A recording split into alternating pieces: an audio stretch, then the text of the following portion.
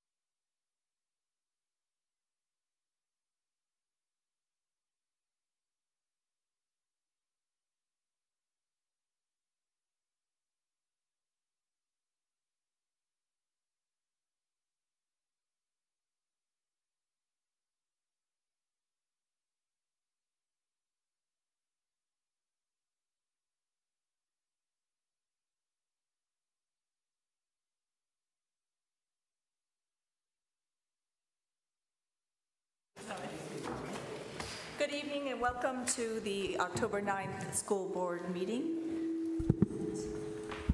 Please join us for the Pledge of Allegiance. I pledge allegiance to the flag of the United States of America and to the republic for which it stands, one nation, under God, indivisible, with liberty and justice for all.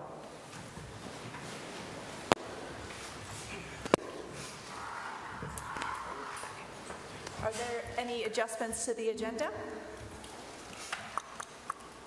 Nope, seeing none. Okay. May I have a motion for approval of school board minutes? I move we approve the regular business meeting Tuesday, September 11th, 2018 minutes attached in our packets. May I have a second? I second. Any discussion? All those in favor? Thank you. Next, we have comments from our student representatives. So this week is Spirit Week at the high school, and so it's kind of a fun thing going on. And the junior class, which is our class, has been organizing it and putting a lot of work into it this year because one goal is to try to make it more inclusive and like make the whole, or like have the whole student body kind of participate in it. Yeah, in the past it's kind of been like the same group of kids who have gotten really excited about it, so we're really trying to include everyone throughout the school and really get them all excited about school pride and stuff like that to kind of lighten up everything, because I know school and academics sometimes get stressful. This is kind of a time for everyone to just enjoy school as a whole. And also, tomorrow we have PSATs for freshmen through juniors.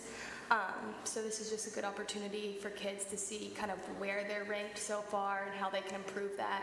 And Khan Academy now is a good program where they'll take your PSAT scores and give you stuff to work on, which is a free program, which is extremely helpful. So, yeah. Any questions? No? I think that's all we have today. Yeah, good luck tomorrow. Thanks. Thank you. Okay, next, any comments from the public on agenda items? Nope, seeing none. Next, we'd like to welcome Justin Alphon to make a presentation to the board about Full Plates, Full Potential. Good evening. My name is Justin Alphon. Thank you for the opportunity to come and speak to the Cape Elizabeth School Board. I want to thank Heather in particular. She's had a great conversation with the other co-founder of Full Plates, Full Potential, John Woods, who's a Cape Elizabeth resident. And I think you all probably have seen many of his kids come through Cape. I'm going to pass out doing something that usually doesn't work because you'll all be looking at this, but we do need to take a look at this, so I'll pass this out, and while I'm passing it out, I'll tell you a little bit about Full Plates. I only have two of the hierarchy things, so maybe you can just share those, but essentially, Full Plates, Full Potential is a statewide nonprofit, and we work across the state to end childhood hunger, looking at how we maximize the underutilized USDA programs, so breakfast, lunch, after school, and summertime feedings. So all we're looking at across the state is to work with school districts and nonprofits that want to make food access a priority and normalize it just like you do toilet paper and textbooks. So it's a pretty simple concept, yet it's usually more complicated than that when we're trying to make sure that every child in a school or a nonprofit gets fed.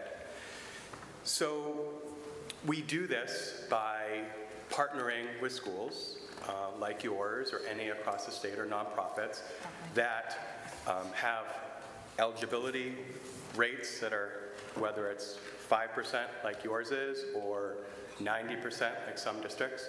And we say to the school district, first, is this something that you want to work on?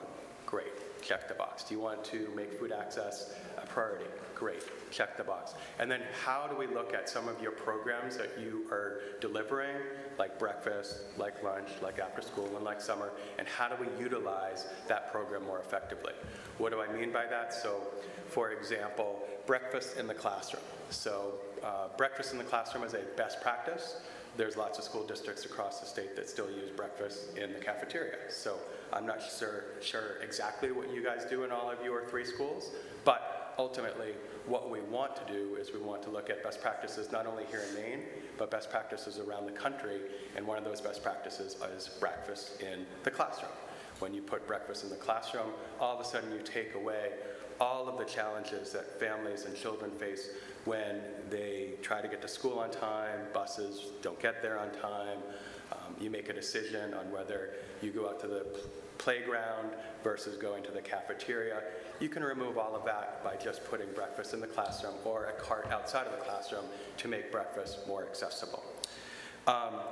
What we are doing, I think, very well is trying to create lots of carrots for schools to think about these programs differently. So just because moving breakfast in the classroom sounds easy, it costs. It costs money. You know, it costs money for startup, like to move food from your cafeteria to your classroom. So if you all, Cape Elizabeth or any school says, well, we want to do this, but it's going to cost money to buy a cart, maybe coolers, maybe POS, systems. We then pay for those one-time costs to try to make systematic changes for your school district. And so that is what we do a lot for breakfast and for after school, for summertime, and also for other USDA programs. So looking at your chart, I just did a quick study. I could have picked any month, but I just picked April of 2018. And you can see there, actually I think I might have passed out too many. Let's take one. There's plenty over here. So you can see that Cape Elizabeth has a very, very low eligibility rate of free and reduced, but still there are 95 children every day that come to 3 of your schools that are looking and needing free or reduced meals. And you can look at your high school with your 31 students, your middle school of 32, and your elementary of 32. See how many are eligible for free in those schools, how many are eligible for reduced, and then the participation rates for lunch, breakfast of those schools. Again, just in April, I just took one, I could have picked any month. And you can see that, not surprisingly, and this typically happens in any school district, once you get higher up in high school especially, children, actually young adults, aren't going to opt into free and reduced meals. But you're at 48% in your high school is actually a pretty impressive number for lunch, 26 for breakfast in your high school. That last column is one that a lot of people often pay attention to, is the dollars that are available for Cape Elizabeth or any school that are not being utilized because those children aren't participating. So again, if you look at the high school stat, $1,871 in the month of April was not used because those children, those students in high school did not take advantage of the free lunch and free breakfast. So where do you go from here? How would I suggest continuing this conversation? I would say a couple things. One, if you truly want to make food access a priority, which it sounds like you do, there are grant programs for us to look at if you think that would be helpful, again, for breakfast and lunch and summer and after school. There's also ways to work around technical assistance with your food director, as far as maybe it's not necessarily the method of getting this food to the children, but maybe it's, I looked at your menu for September and October, it looks delicious. But there are some school districts that are getting huge participation rates because they're actually testing those menus with children testing those actual individual kind of lunch or breakfast with the children before they ever put them on the menu, similar to a restaurant. You never would put something on your menu unless you've tried it repeatedly, and so you could look at things and techniques like that. So there's all kinds of different ideas and best practices that we would love to bring to the district. Again, we think of ourselves as an ally.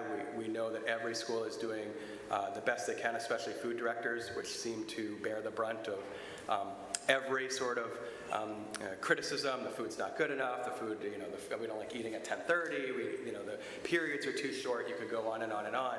But we like to work.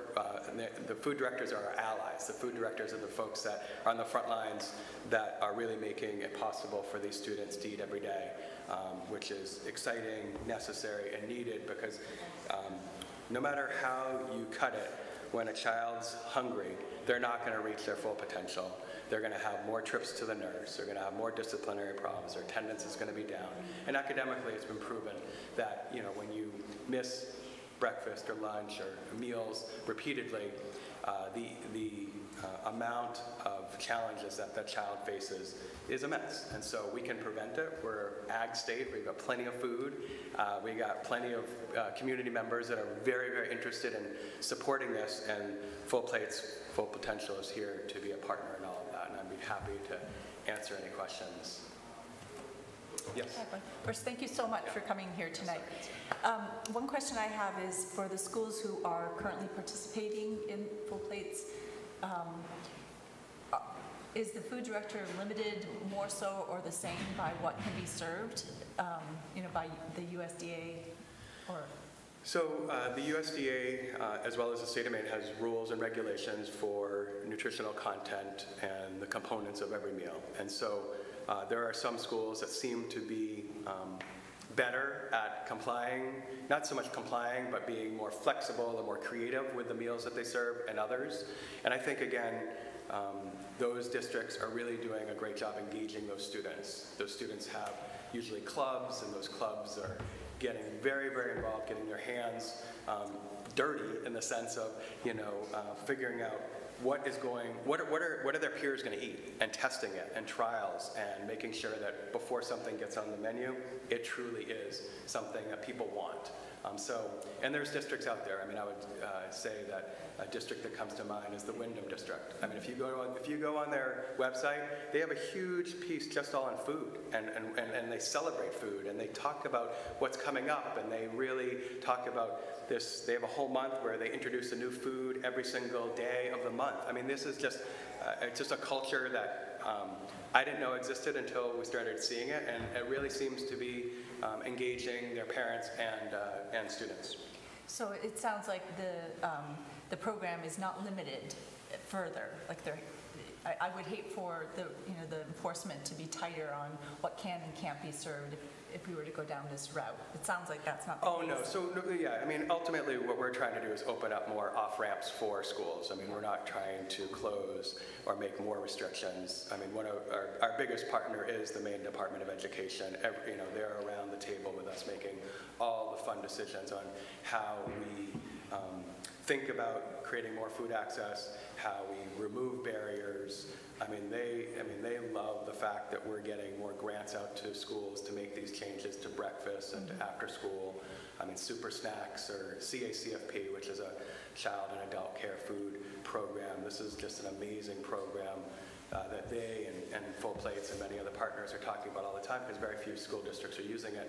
So any of your clubs, any of your sports teams, if they're around after school, which many of them are, you can all of a sudden feed these children Super Snacks.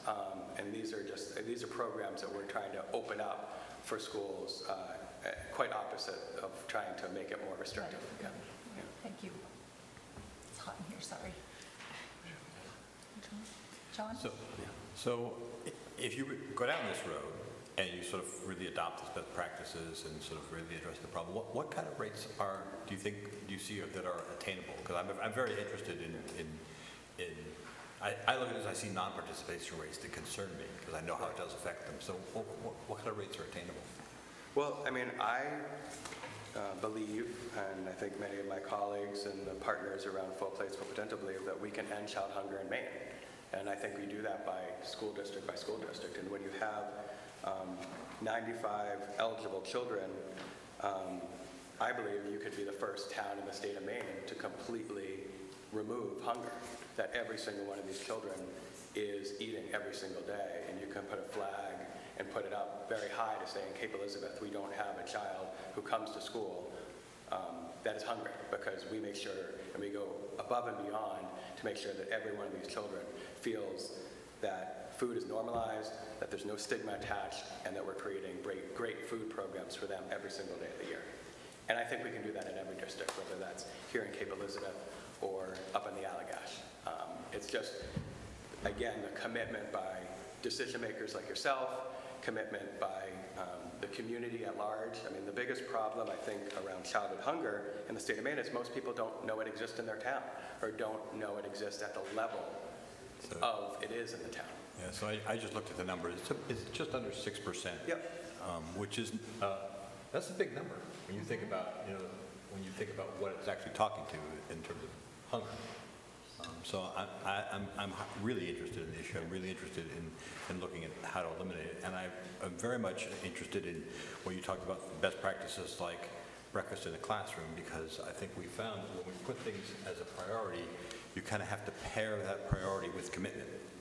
Well, like we did with professional development. So doing something that pairs a priority with a commitment, something like breakfast in the classroom makes a lot of sense if you're really looking to move the needle. So appreciate that. Yeah.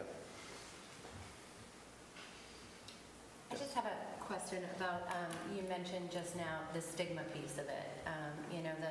The idea of breakfast in the classroom seems very, I know there's lots of nuts and bolts to it, but that seems more manageable to me. But John Wood was explaining when he was talking to me about this the first time, about, kids who have to go to the lunchroom to get their breakfast, or people who have to go to their classroom and they're walking in and there's a girl they like who's near them, and so they choose the classroom because they don't want somebody to know that they're going and being identified as somebody getting the free breakfast through this. So do you have methods and plans, and how do you handle stigma, since you brought it up a few moments ago? Sure. Well, to you make guys, it a culture. yeah. So you already are doing some incredible things. So your lunchtime online application is terrific. I mean, so the idea that you can actually apply online without having to actually bring in a form into school, or sending the form home with students with a pile of stacks of forms the first week of class. I mean, that's brilliant. I mean, that in itself, if that gets submitted, no one sees it, there's no form for anyone to kind of misplace or to be embarrassed to give. So that in itself is wonderful, and that's where we want more school districts to go. I mean, again, the more, if we could make every school district a place where everyone's eating the same meal. So I don't know what happens in elementary and middle and high school here in Cape, but if everyone ate your meals every single day that was made from your food director and from the wonderful staff that works with your food director, that would change the stigma. I mean, if no one brought in a brown paper bag and everyone ate the meal every single day, and everyone celebrated all the wonderful nutrients and great menu planning and everything like that, then you'd have no stigma, because we'd all be eating the same meal together every single day because of its high quality, its nutritional standards, the outcomes that we all want. So that is a perfect scenario. That removes stigma, and that's what you see in some school districts that have very, very high eligibility rates, where they move to community eligibility provision, CEP, and every child eats free breakfast and free lunch every single day. And they're eating together, and there's very few children that are bringing in their own bag lunches. So that's like the perfect scenario. And then I think you have to find what works for your district. I mean, the thing about Maine is it's a big state. There's no cookie cutter answer for every single community. But ultimately, what you really want to do and continue to try to do is make sure that food is accessible.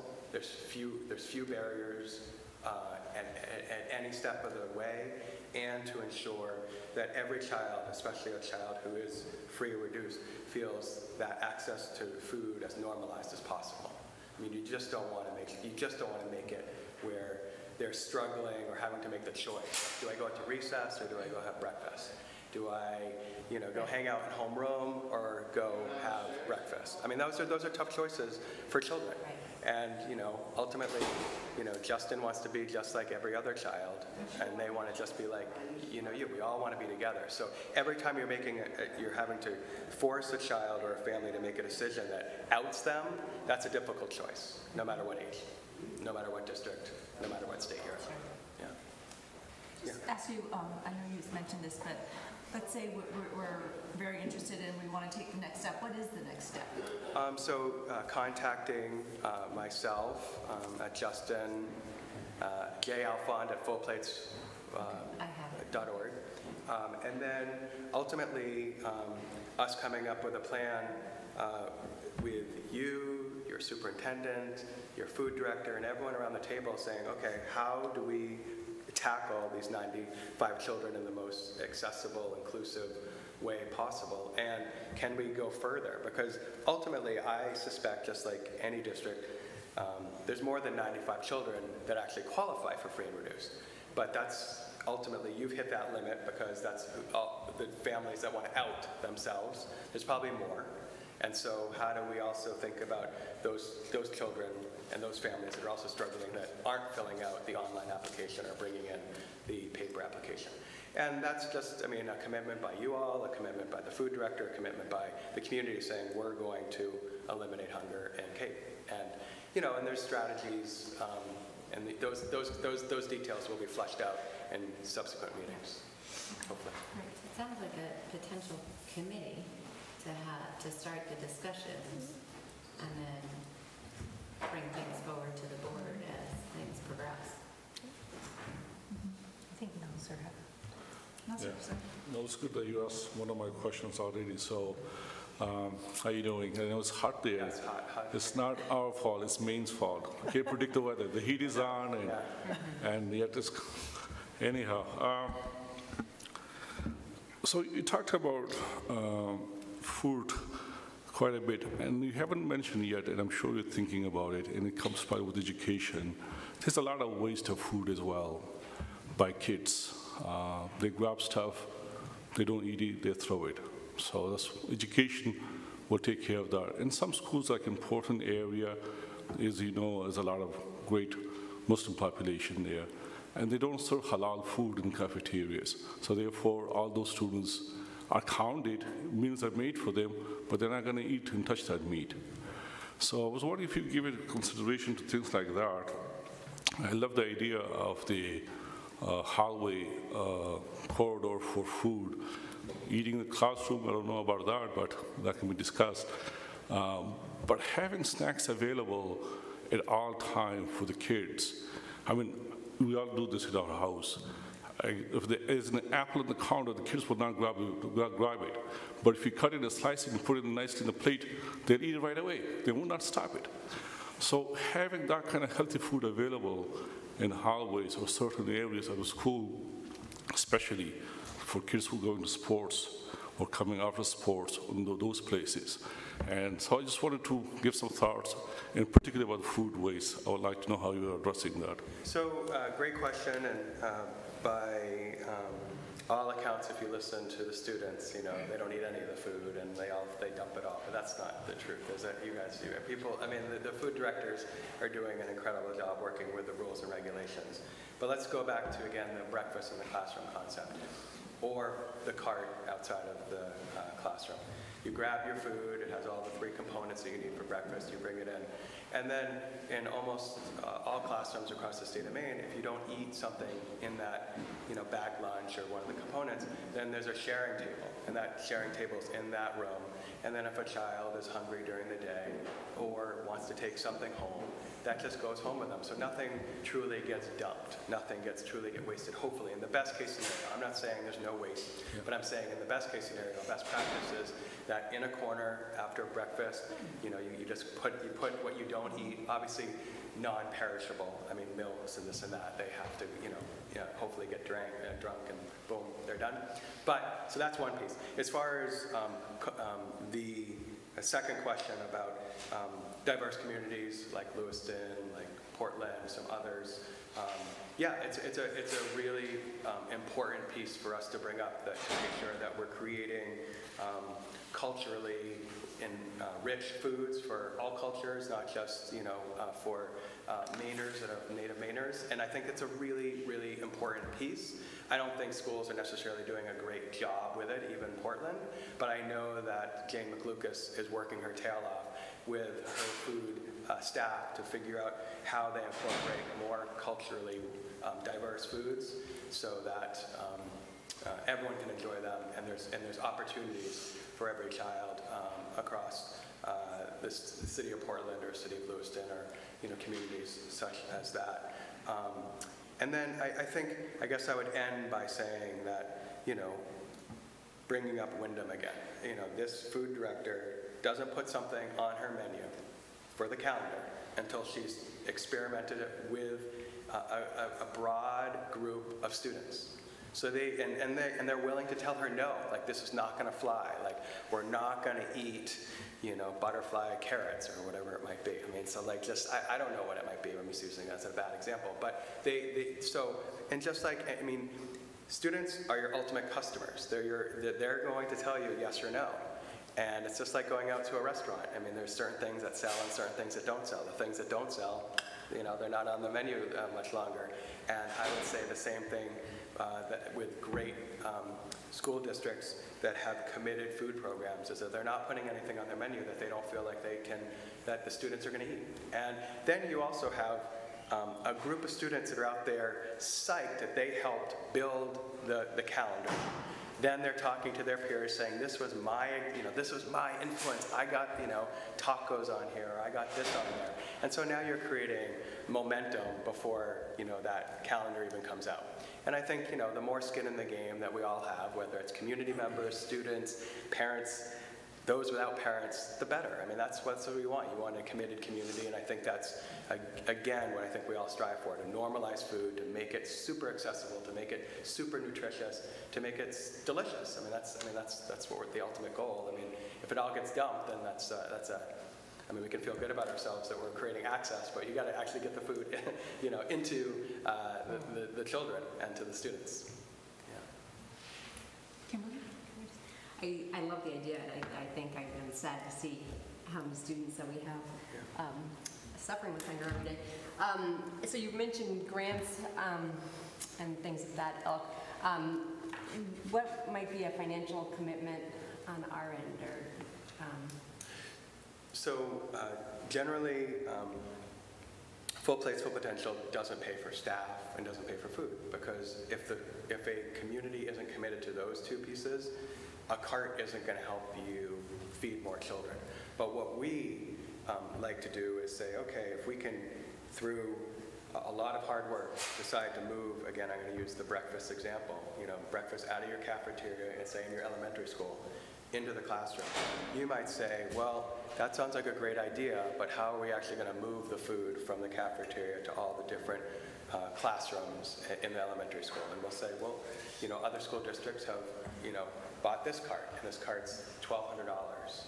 And we would say, okay, if you guys are committed, and you get the superintendent and your food director, and you guys all sign off on it, or at least the chair does, then we would say, okay, we might buy the cart for you entirely, because it's a one-time expense that can create systematic change at your elementary school. There might be a small match depending on kind of what you guys all think would be helpful. So again, going back to the awareness, all of a sudden, say if we funded it for $1,000, we're like, you guys have to raise $200. And all of a sudden we used our crowdfunding platform to try to raise the $200. And you guys were sending out emails and Facebooks and Instagram and all these things saying, we have this opportunity to systematically change our elementary school by moving breakfast from in the cafeteria to the classroom. We need to raise $200. I suspect you'd probably raise the $200. Second, you'd be creating awareness of all of the children in elementary school. Third, you'd be having a great community conversation about, okay, can we actually end hunger in Cape Elizabeth? Why are we just talking about elementary schools? What about the middle school? What about the high school?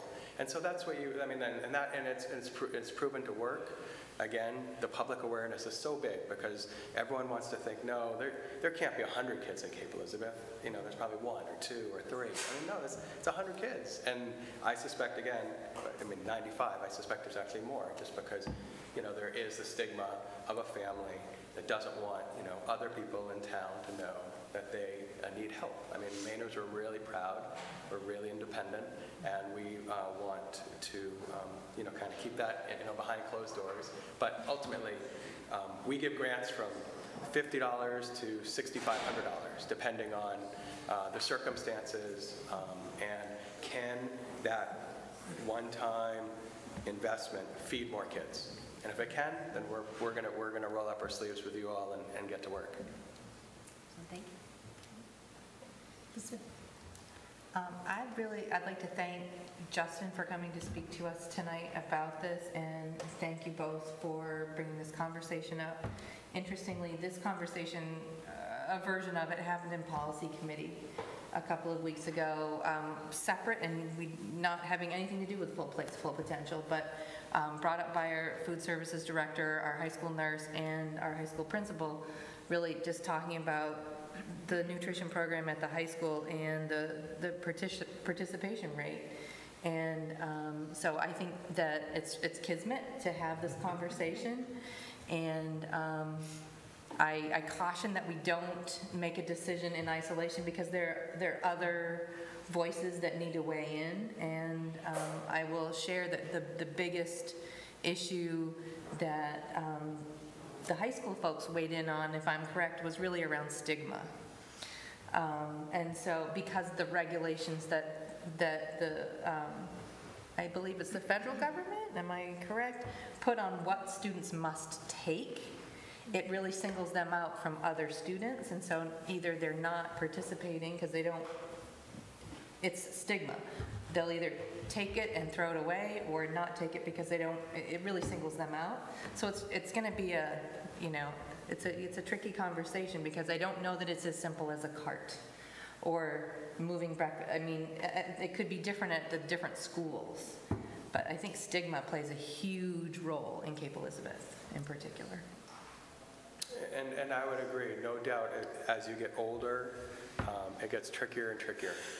If you're a freshman, you're already going through plenty of things in your life, and then all of a sudden you've got to go into the cafeteria and grab those, 3 or 4 components. And while you feel like every eye in that cafeteria room is looking at you saying, you're the child that needs, or you're the student, you're the freshman that needs help, right? And your parents aren't, doing as well as mine, or ... So, and it is not as easy as getting a cart, and I applaud you for saying that and recognizing that. And it does take a big time commitment. One of the things we're looking at, especially in the high schools, is, cafeterias and often are pretty medicalized. They're not very exciting to go into, right? It's in the sense that it's just like this box and everyone's sitting, on a, something that we all remember possibly sitting at. And, how do we think about just small designs in actual cafeterias to make them more appealing to eat for everyone, including children and students who are free and reduced. But it's by all means, this is not as simple as you go up the food chain as students get older. High school is very, very difficult. And am I correct in my understanding that Full Plates, Full Potential is here to help us with this whole process, not just buy us a cart, but brainstorm with us and work with us to come up with plans? Like, you have experience behind you, you have successes behind you, you have tools behind you, that there's support in your wisdom and knowledge and experience if we go forward. Am I correct in You should that? be working for us, Heather, yes. All of those things are true. And yes. I did not mean to, I did not at all mean to diminish. Yeah. That wasn't my point Yeah. at all. Just that I'm hoping that we can make this decision. We've got, there are other ideas as well around working with stigma to get all the voices together. Right. Because this is exciting. Right. And I do And, think yeah. I have expressed the connection to have with Peter Esposito, and was assured that, I know John speaks with them regularly, and I'm sure you do as well. So I think there's that collaboration that's already happening and in the works as well. Yeah, and again, if you have everyone around the table and you don't try to rush something, typically you can get to good policy and good results. And I applaud you all for already having and starting the conversation. We're here to help if we can provide examples of other school districts, if we can provide more resources to any other nonprofits or the Maine Department of Education. Those are the things that we do all the time. And you're right, sometimes it's grants and sometimes it's just the technical expertise. And sometimes it's just, in some districts they haven't seen, support and cheerleaders and people just kind of saying, we're behind you. And that is something that is just really, really important for their food program in their school district. So we provide it in all kinds of ways. We are here to help. We are not here to kind of say, you're doing a poor job and you need, I know you didn't say that, I'm not suggesting you did, but I think it's just important that we realize that we don't walk in your shoes, we don't walk in the food director's shoes, we don't walk in the superintendent's shoes, but we're seeing a lot of shoes now. We're seeing a lot of districts now, and we're having a lot of successes with other school districts saying, we want to do this, and how do we do it too? Thank you so much, Justin. you. I think the timing's perfect. Thank you Appreciate so it. much. Thank you.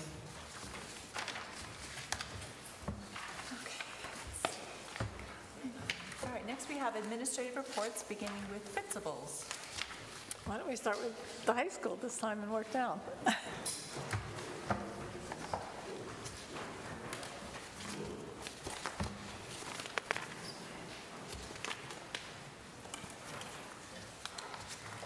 So I think we're all focusing on sort of new programs, those sorts of things in our respective schools. So I want to focus on a couple things. They aren't necessarily new, but they're sort of significant expansions of existing programs. And the one that I think the school board has heard about in the past is the participation rate in PATHS this year has more than doubled. I think it's almost tripled, actually. So I think we're at about 16 students. We started out with about 20, and there were a couple of students who came back, and one of those has gone back. So sort of a little bit of going back and forth in terms of what, how much time they want to spend in another school versus staying in Cape Elizabeth High School. But in any event, it's a big, significant number compared to what we historically have had. So I think it's a great opportunity that kids are beginning to recognize and take advantage of. Nate Carpenter and I this afternoon were actually talking about programs that are not at PATHS that would be of high interest to some of our students, and whether there's a way that we can get some of our students to access those even at another school. So that's something we're going to be looking into this year. So that's PATHS. We'll be inviting somebody from PATHS to come and talk to all of our sophomores again, which I think is why there was such a significant increase in numbers. So that'll be happening either later this month or early next month, but well in advance of student course selection for next year. Our freshman academy, we now have 3 freshman academies in the high school that serves somewhere between 30 and 40% of all of our incoming freshmen. I would say it's been a runaway success. And the original freshman academy was taught by a trio of Nate Carpenter, Tom Cohan, and Ben Raymond. They continue to teach one of them. And then Tom Cohan teaches another one with Sarah Beckel, who's one of our PE teachers. And then there's another one that's taught by Danielle Grimes, who's a social worker, and Ben Raymond. So they each serve slightly different clientele, but there's some great experiments and sort of gradually building capacity of staff to understand what that opportunity can look like. So excited about that. I will say that since our freshman academy has gone into existence at the high school, one of the things that's amazing to me is how few 9th graders we have coming to the assistant principal's office in a sort of responsive way, because they've made some choices that cause them to have a conversation with Nate. So he's having lots of conversations with them, but it tends to be more in a proactive, positive way, which is really great. There was a summer program, and I don't want to talk in great detail about it, but if the board is interested at some point, I think it would be really potentially interesting to the board to hear about. Joyce Nato, who's one of our social workers, received a grant from the Cape Elizabeth Education Foundation to do some really interesting, to offer some very interesting cultural opportunities to kids whose world tends to be a little more Cape Elizabeth-centric. So this group of kids, it was in a very eclectic group of kids, and the group of kids went to a play up in Monmouth. They went to a Thai restaurant in Boston, the Boston Museum of Art. They went to an opera, and just a whole bunch of really cool experiences. Courtney Farrell, who's one of our math teachers, sort of joined on with Joyce and was involved in every single one of the events. So it was a really eye-opening experience for an eclectic group of kids, and if the board has an interest at some point, I know Joyce would be happy to share that with you. And the other thing I will say is that this is a few weeks ago. We had our student activities fair, and I am always amazed by what I learn about new clubs that I didn't even know we had that are now in existence. One that caused me to have a conversation with Mr. St. Char pretty quickly, because I didn't know anything about it, but he had extensive conversations with Jeff Thorick, our athletic director, was there was a table for a boxing club.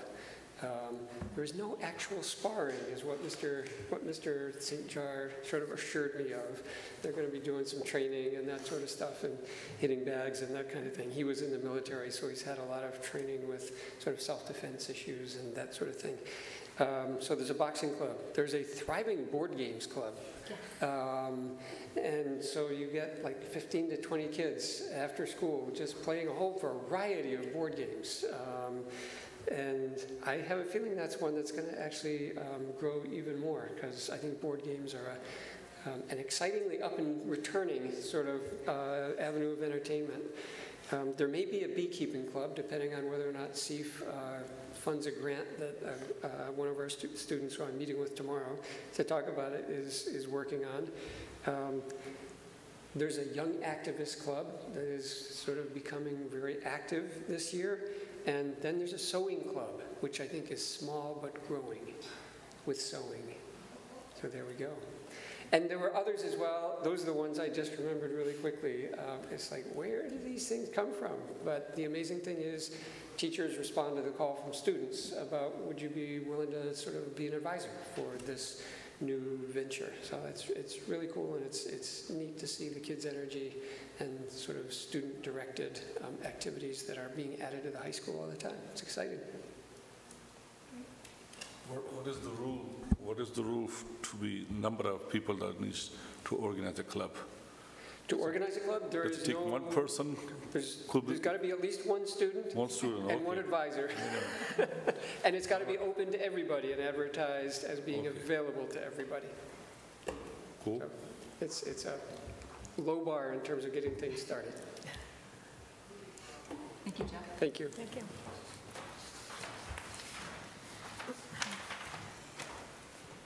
Techie. And my laptop with me. So at the middle school, there's a bunch of things going on, kind of all under really the overall idea of engagement. So our idea was, how do we have staff that we have? How do we put them in areas that they thrive in? It's not always about class size, it's about programs. It's about the right programs. And what do we have for kids and what support kids? So some things that we have going on is we have a year-long focus on personal health and wellness supported by the Thompson family and CEEF. That really the theme is you will be found at CEMS. That kicked off our school year with the assembly, followed by community circles for students, led by their teachers, just to kind of debrief quickly and have some follow-up to the morning assembly. The really cool part was that was all followed up by teachers getting professional development on how do you approach somebody if you're concerned about them, and is it your place or not? Because I think a lot of times we're intimidated or worried about talking about things we're not feeling like we're experts on, but really the idea was to just go ahead and do it and kind of get that empowering message for teachers. So that was kind of how we started our year. That kind of began the partnership with the Yellow Tulip initiative or project, and I think we're working on coining the phrase junior ambassadors for that, so that's where we're kind of headed. And tomorrow we will be planting 600 yellow tulips in front of the middle school. The impressive part to me about that is 600's a lot, and I don't know how we're going to quite pull it off, but it's going to happen tomorrow. And to think about it, we had a teacher there rototilling on Friday, the Friday of a 3-day break. To see them up there working on that when they could have been home was impressive. And then I get an email, another Snapchat or whatever, I don't know, something I got from them saying, oh, it's all done. And 2 more people joined on Monday over break to come in and finish it so it'll be ready. So that feeling of, I think, unity is pretty powerful in itself.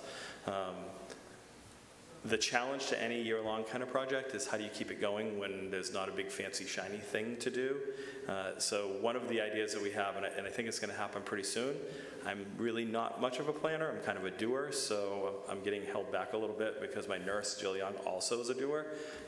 So we're kind of being reined in, but there's going to be a whole school reading, really focusing on perceptions versus reality and how it impacts kids at school and just in life in general. We're thinking that's going to be a whole school book read where it's going to actually be read to kids through guest readers in the morning, so everybody hears the same message. So that's kind of on the horizon, and it's going to be coming up pretty soon. It's supposed to be not a lot of effort, but a lot of impact, hopefully, for kids. A couple other things that are pretty unique, I think, to us. Our school counselors have really stepped up and kind of raised the bar a little bit. In the past, we had 2 school counselors. I've added the new social worker position to really meet the need of a lot of kids. And in the past, I think that students would get 8 to 10 guidance lessons throughout a year, and it was kind of hodgepodged in there whenever it seemed to fit.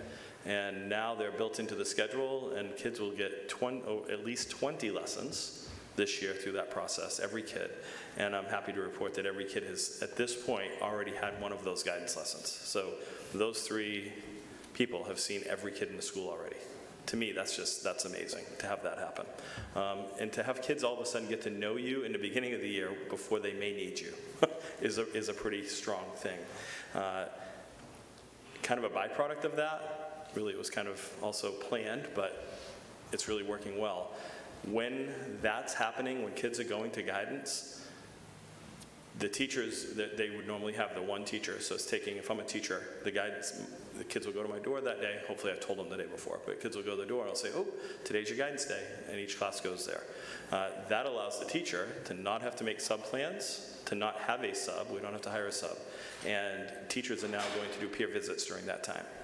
And they're unrestricted. I'm encouraging them to go off-site to somewhere that something awesome and cool is happening, or something that intrigues them, and see how someone else is doing it. We've had teachers go to the high school and see, where do the kids go when I actually get rid of them in 8th grade? Like, where do they go? And so they've gone up and seen that. Like, what am I preparing them for in AP stats or whatever it is? So that's been pretty powerful. We've had people go visit Yarmouth. We've had a person in Wyndham today, and they're coming back with energy and ideas and a kind of a fire that is interesting to see. So all of that's happening through the guidance and benefiting for kids. Middle School Academy is kind of, really trying to follow along with Freshman Academy, and we're getting to the point now where kids are starting to be referred to Middle School Academy, and I'm excited to see how that program's going to go, but it's really about executive functioning skills, emotional skills, social emotional skills, and academic skills.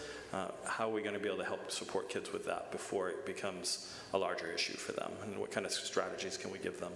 And then lastly, the Beacon program is designed for some students that were really struggling to, school may not have been working exactly the way we wanted it to for them. And it's been a great success for the students and staff. It's small. I think it has right now about 9 students in it and growing. But the program has a strong social emotional component, teamwork built in, and it's designed to be fluid. It's not a place where somebody just goes to stay. They go there when they need it, and then they're out in the mainstream classrooms also working as well. So that program has been a huge success, and the immediate successes can be seen in that, from their attendance rates, their engagement in class, and just some of their overall engagement in school. Smiles, as opposed to, not sure where I fit. So that program has been a huge success, and I think it's going to continue to grow. So without boring you anymore, and kind of why I've been holding off on sharing this is I really want these people to come and share it, share the work they've done. But that's kind of a highlight as to what you guys can look forward to. Thank you. Just Come on. Tiny question. The middle school, so the Freshman Academy is clearly for freshmen. Middle School Academy for 5th graders, or it's all? Yeah, 5 through 8. And it really kind of came as, if we're sending that much need to the high school, then we should be addressing that somehow.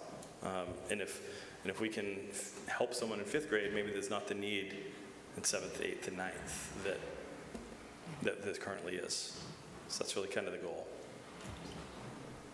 Thank you. It sounds like so much exciting stuff. And there's a lot happening. Yeah, it's fun. Yeah. Anything else? I have one more question. I'm delighted to hear sort of the impact on attendance rates. I know attendance rates for a variety of different reasons were somewhat a challenge. Are you seeing big moves on that? For the Beacon program, yes, for that group of kids. And for the whole school, I've started sending out letters, attendance letters, early. They're already going out. So I think that's going to have a difference. Our attendance rate was right around 95%.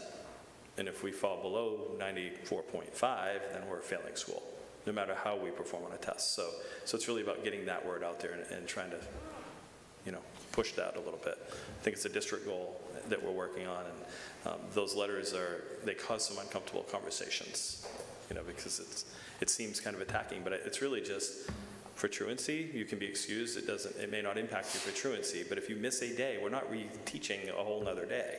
So that a day missed is truly a day missed. So how do we get there? So. Are you saying beacon or vegan? Beacon. No, beacon. Yeah. So it was a catchy name that the group of teachers came up with to define it. Good. Thanks. Thank you. If anybody wants to plant tulips in the morning, we might be able to use some help.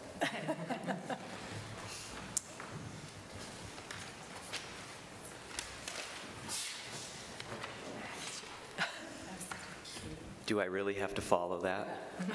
Anybody who can convince a middle school teacher to rototill on a Friday night must be pretty inspiring. I was actually leaving and I saw that and I was curious as to what was going on, but it sounds like a wonderful initiative, and we plan to plant some tulips too, so we're excited about that. So good evening, and I wanted to just talk about 3 different areas tonight. The first I've already mentioned, but I really wanted to start with our Peaceful Pond Cove initiative. At the last board meeting, I talked about that, and what it is really, it's an opportunity for us to take a traditional paradigm on students and behavior and really just flip it upside down. And so rather than focusing on identifying inappropriate behaviors, we focus on teaching appropriate behaviors and acknowledging them and praising students and just flooding the school with positivity. And so that's really what it is, and that's what we're doing. So just to kind of review what that is, and just to kind of go back also to where it started, this is some of the most profound work that we have done in the past year and a half or so, and it all started with an email from me to staff saying, we have this cool idea, anybody want to help? So volunteers before school, after school, just turned into this this movement with its own momentum. And so now it really helps us identify who we are. So again, just to kind of go over some bullet points, it's it's a research-based approach to behavior for all students throughout the school, where common expectations are identified and directly taught to students and retaught if needed in all the common areas of the school, including the school bus. And students are rewarded with lots of positivity for achieving those expectations.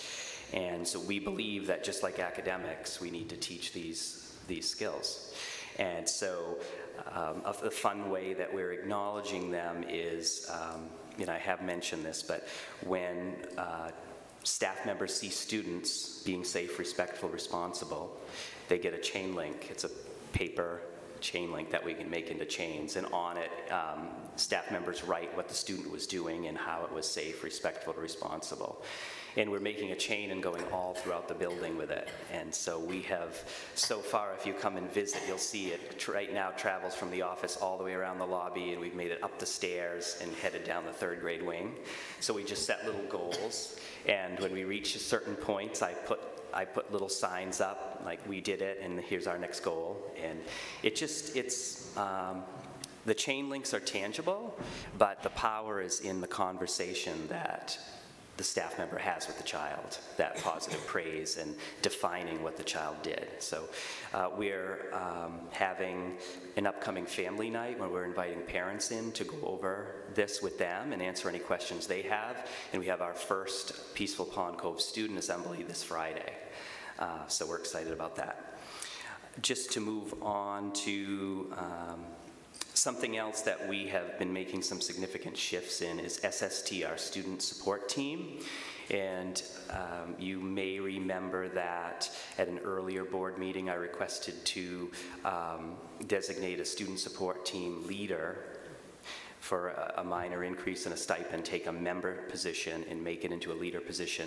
And that has proven to be a really good move for us. We have someone now really organizing the system, the logistics of it, so that we're prepared when we have our SST meetings every Friday morning at 7:45 to really talk about students, student work, and help teachers develop plans for student success in the classroom. So we're becoming much more efficient and effective this year in SST, and I think people are feeling really good about that, and we're seeing quick results, we're able to act quickly and put interventions in place for students. And I just want to touch on again, just to give you an update on RTI, and I mean, there are many layers of RTI, but I particularly wanted to talk about our RTI educational technician, since that's still a relatively new position. Last year was our first full year, this year's our second, and so we learned a lot last year. We are developing more efficient ways to assess and more efficient ways to schedule and use our educational technicians. And this year we will start interventions a full 3 weeks earlier than last year. So that's a lot. That's a lot more time for students to get what they need when they need it. And we're excited about that too. So that's all I have for tonight. Any questions about any of that? Yes. This is more of a comment, actually, and this is sort of broadly directed. I'm really impressed with what you're doing with Peaceful Pond Cove. I think that's something that is really helpful. And what I would encourage is, I mean, I think we're seeing some of, I would encourage that there's visibility on what you're doing with behavior expectations all the way through to the middle school and high school, because it starts at Pond Cove.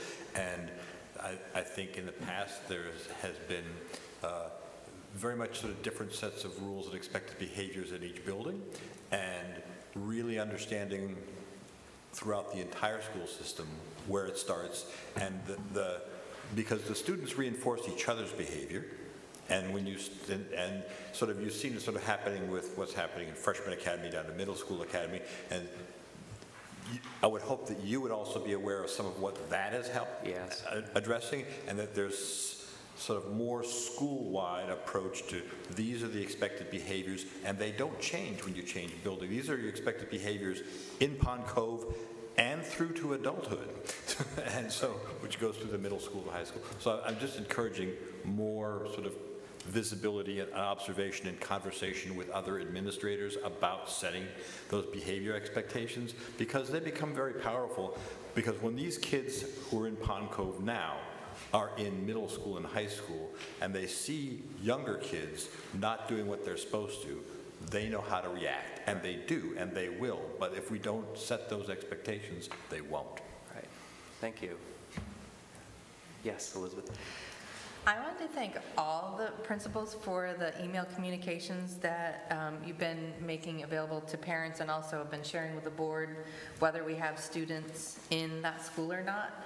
But I wanted to particularly acknowledge that your newsletter for Pond Cove has kind of a new section that has all sorts of just information, and they're questions that I think board members get asked all the time, like how do we sign up for the free and reduced lunch program?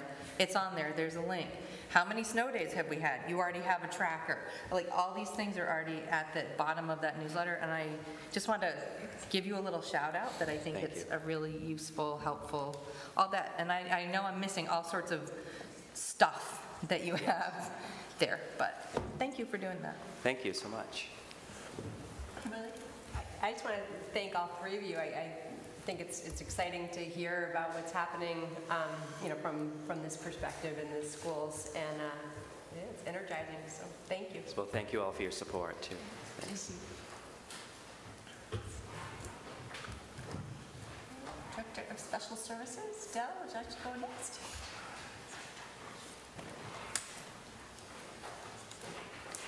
Hello. I just wanted to share that the school year in special ed has started off at a fast pace. We had quite a few students that were put into referral in the spring and have come due for their IEP meetings in the fall. I wanted to speak to special ed positions. We are currently all filled with the exception of one full-time psychologist. We are continuing to contract with Dr. Beverly Strock on a contracted basis until we find a full-time person. This past week, I attended a DOE mandated transition training for districts under review this year. One of our high school teachers attended as well. Transitions is high school students that are on IEP. When they get to the high school level, there's a transition plan that needs to be completed and filled out. And it is one of the markers that the state will be auditing us on. And it's very specific. Once we go to this training, then we'll be sending in examples for them to score and send back to us. I also attended a workshop by Drummond Woodson titled AWOL, How Should Schools Respond to Students Who Don't Show Up? This focused on Maine's truancy laws, Maine's abuse and neglect laws, ESSA's standards for chronic absenteeism, and federal and state special education laws. And a lot of the discussion was around those students that aren't showing up, and that the special ed laws that are driving the need to seek out and find out what's going on with these students. But also and this, I mentioned this to Donna, is that one of the pieces was the chronic absenteeism, and that the ESA will be tracking that, and that'll be one of the pieces that they'll be grading each district on. And it doesn't matter if they're excused or unexcused. If it's above 10%, then you're considered a chronic absentee. And I did want to just update you on the number of students we're servicing in special ed. It's 158 students. Pond Cove, we have 56. Middle school, 51. High school, 51. We have 20 students currently in referral. 2 students out of district. Any questions? Yes. The absentee number, the 10%, you have to fall under 10%, is that only including special ed students, or is that all students? All students. Oh, okay, good. Thank you. Any other questions? Thank you. Suzanne? Oh, sorry. Kathy. Encourage them to go home. I'm sorry, what's that? Homework to do, so encourage them to go home. Is that okay? Oh, sure, yeah, definitely. Thank you. Go home and do your homework. Do your homework.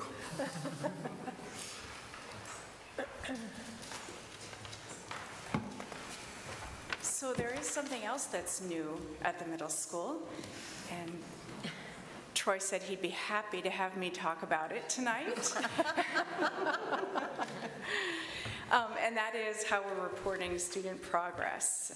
So what I'm handing out to you right now is here we go, is what the parents will see when these are 2 actual pages from the parent portal with the name blacked out. But I thought we would go through this because then you will understand, I think, better what it is that we're actually doing at the middle school. So, so to begin with, so schools exist so that students can learn, and students learn better when they understand exactly what it is they're supposed to be learning and where they stand in relation to those learning goals. So we start in this parent portal, and I guess I'll back up and say how you get to this page, and we are going to be sending out directions to parents, is when you're on the quick lookup screen, you click on the overall course grade for each course, and then this page comes up for each course. So you see at the top of the page, then you'll have the course grade, the final grade, and then there's a list of all of the learning targets for that course, and these are end of course learning targets. And you can read along with me that below are the learning targets for this course. Learning target grades are averaged together to determine the overall course grade. And then there is a list of all of the learning targets. There's a shorthand version and then the longer learning target description. Again, this is what we want our students to know and be able to do in each course by the end of the school year. Then the next table shows how the student is doing in relation to those learning targets. And so again, you can follow along, that learning target grades are determined by dividing the number of points earned by the number of points possible on all of the summative assessments aligned to the learning target. And learning target grades do not appear until at least one assessment aligned to that learning target has been entered. So in the case of, do you have Mrs. Roberts on top? Is that the one you're looking at? Okay. So you can see that she has already assessed students on 6 of the learning targets, and we have the number of assessments aligned to each of those so far, the number of points possible, the number of points the students earned, and therefore the learning target grade. And so what we're hoping is that students, in this case, this student would say, well, I'm doing really well at language conventions and at reading theme, and I need to do a little bit more work in terms of developing my writing so that they internalize, they're aware of and they internalize their own sense of where they are, and then they can take action to improve. And then one thing that's, well, any questions so far before I go into the next? Yeah, Heather. So I think what you say sounds wonderful. Oh, well, I'm doing really well in this area, and this is the specific area of development of writing that needs help with. How is a student getting to that? Are teachers reviewing these learning targets and where they are? Yeah, a lot of teachers have already, I'm sorry, go ahead. On a regular basis, so that, somebody's sitting down with their child and saying, okay, so let's look at this together. You're doing really well here, and you're not, because I could be wrong, but I thought that happened in advising a little bit, like go over the grades and see how you're doing last year, and there's no advising this year. So, and I hear that teachers are so stressed with time to get everything they're doing in. So that takes a little bit of individual one-on-one. I'm just wondering how that's happening and when that's happening for the kids. Because I agree that the reflective piece of seeing this and understanding this is helpful. But Right. I'm curious of how to actually make that happen. So a couple of things, and we are at the very beginning stages of this, but so teachers are in the process of posting the learning targets in the room, so that we're building awareness of what these learning targets are. I mean, students should know, be able to articulate what it is the goals, the learning goals in a particular class are. And then as far as their own progress goes, so you might have a test that's aligned to 3 different learning targets, and so the teacher is not going to give them an overall test grade. The teacher is going to report their progress on this section of the test, which is aligned to this learning target, you got this. And on this section of the test aligned to this learning target, you're going to get this. So it's not, and some teachers, and we'd like to have all teachers do this, but they're having the students actually track their progress to each learning target so that they know how they're doing. And So a test might not come back as an 81. It Correct. might come back as an 81, a 75, and a 92. yeah, if you look at, right, exactly. So if you look at the, That's really different. yeah, so for example, you might assign an essay in ELA, right? And so you give the student a score for theme, and you give them a score for development. So they're not getting an overall essay score. The grades are organized by learning targets, because then the student can say, oh, okay, I need to work on X. So. Okay, thank you. Sure. Any other questions before I go on? I just, Yeah. so first of all, yay, I'm happy to see learning targets written out so in advance. I think that's really, really helpful. I think we're just starting to learn to use it. My question really is around, it would seem like getting used to, this is exactly what we want the students to all see and know up front. And then, well, this seems to be focused on this sort of, you want to meet these targets. Where in here also sort of, is there the ability to sort of, what's the baseline, what's the progress? So if you have somebody who's actually already able to do these things, so how, you want them not to just to be in class and it's so easy for them that they do them, so how does that sort of come into the mix? Well, so these are fairly broad, as I think that you can see if you read them through. That's a great question, and we do struggle with that, right? But there are opportunities in each of these learning targets for students to go deep, and so I think there are situations in which a student may, at the beginning of the year, demonstrate that they are where the teacher would hope that they would be at the end of the year, and then it is up to that teacher to differentiate for that student.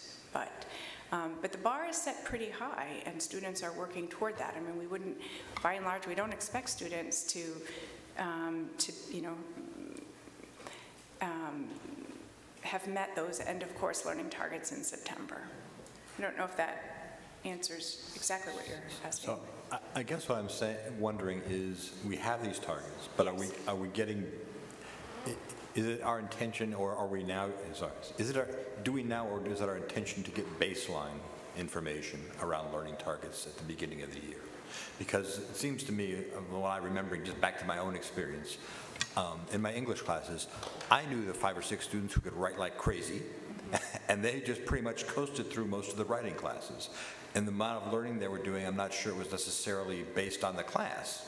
Some of it was, some of it depends on how well they engaged. But my point is there's always a debate around education of whether you try, what standard are you trying to get to, and what's progress. And so, and I think you have to engage in both. And I understand this really is a standards-based piece, but I want to make sure that I'd like to understand where the progress element comes into it, because I think that has a lot also to do with engagement and with individualizing the learning for the learners. So these are all out there.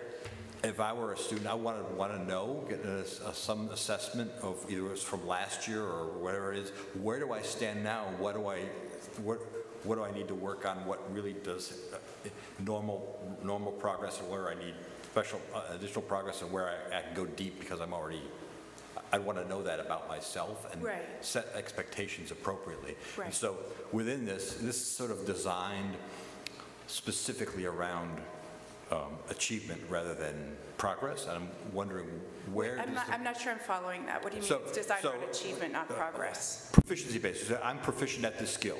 Right. But it doesn't measure, did you get any better at this skill, or were you that good when you started out the year? That's progress. Where did I start? Where did I get to? Okay, so if I understand you correctly, so you're saying, so if a teacher assigns an essay and they're focusing on development, then and the student is, depending on how the teacher grades, the student is going to get is maybe getting a 4, or they're getting a 99, and so you want to make sure that that student is going to continue to be challenged, that even though that is the grade that's being recorded, that they're still getting feedback from the teacher, so that they are able to get better, that they can continue to improve. So this seems like a system which is great, that measures proficiency attainment. Right.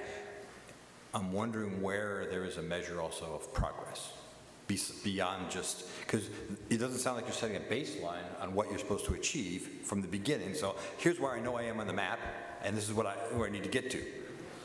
Yeah, okay, so depending on the course and depending on the learning target, there are baseline expectations.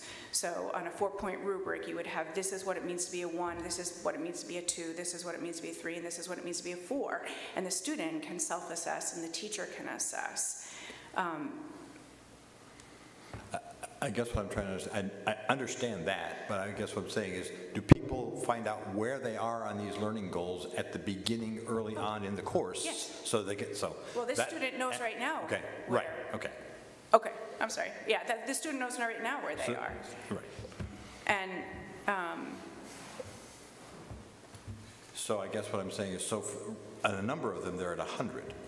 yes. Right. So how are the progress going to be measured for the rest of the year on those where they're at 100? So they're at a 100 on an assessment that is aligned to a learning target. And there will be multiple assessments over the course of the year, and those assessments will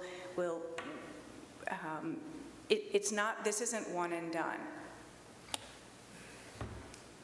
So are these the targets for the year, or are they the targets for the particular lesson? Well, we call them end of course learning targets, right? But every teacher has daily learning targets, and then there are unit learning targets, and these are all aligned to the end of course learning targets, which are fairly broad. So a student might have a 100 on one assessment that's aligned to the learning target, but to really master that learning target, they're going to have to be assessed multiple times in multiple ways over the course of the year. John, there are districts that have elected to have 700 learning targets, and that's what gets reported. And we're opting to have fewer, broader learning targets. I'm very on board with the learning targets as you've defined them. And I think it's really helpful for a proficiency-based learning system approach to it. This is what we're trying to get everyone to achieve. Great. I worry that you don't lose a measure of progress. What did I start out? Where did I start out, and where did I get to in the process? So that's what I feel like the structure you've put in place puts that way down in the middle of the deck and gets lost.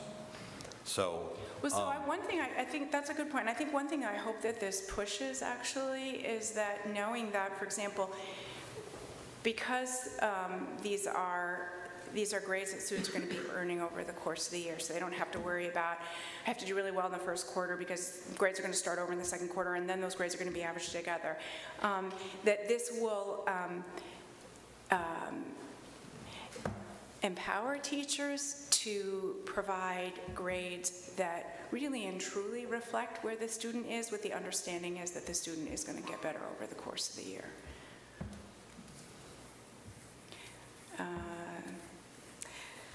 Speaking from experience, I used to, go ahead, Donna. In some courses, teachers are doing pre-assessments at the beginning of the year or at the beginning of the unit, and so they would do a pre-assessment and a post-assessment, and that would give you the measure of growth.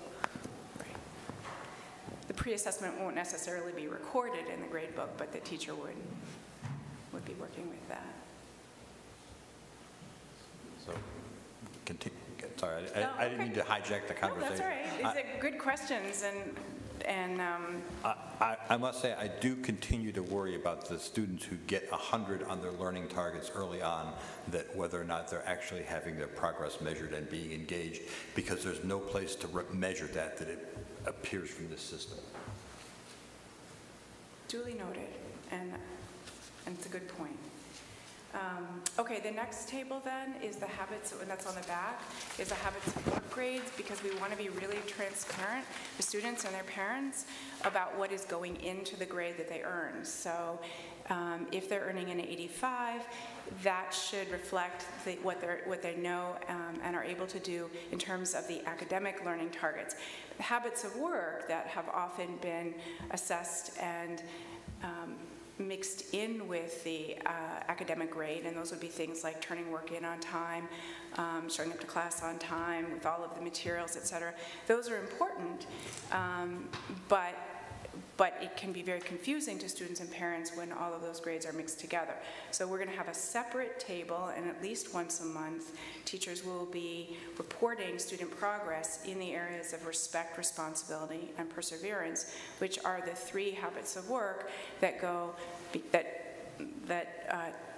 teachers will be reporting to beginning in kindergarten all the way up through 12th grade: respect, responsibility, and perseverance. And then the final table, the final table is just a list of all of the assessments informing the grade, and shows which learning target they're aligned to, and those are just in chronological order. But if you wanted to see the exact assessments that had informed the grade on a learning target, you could search the learning target to see.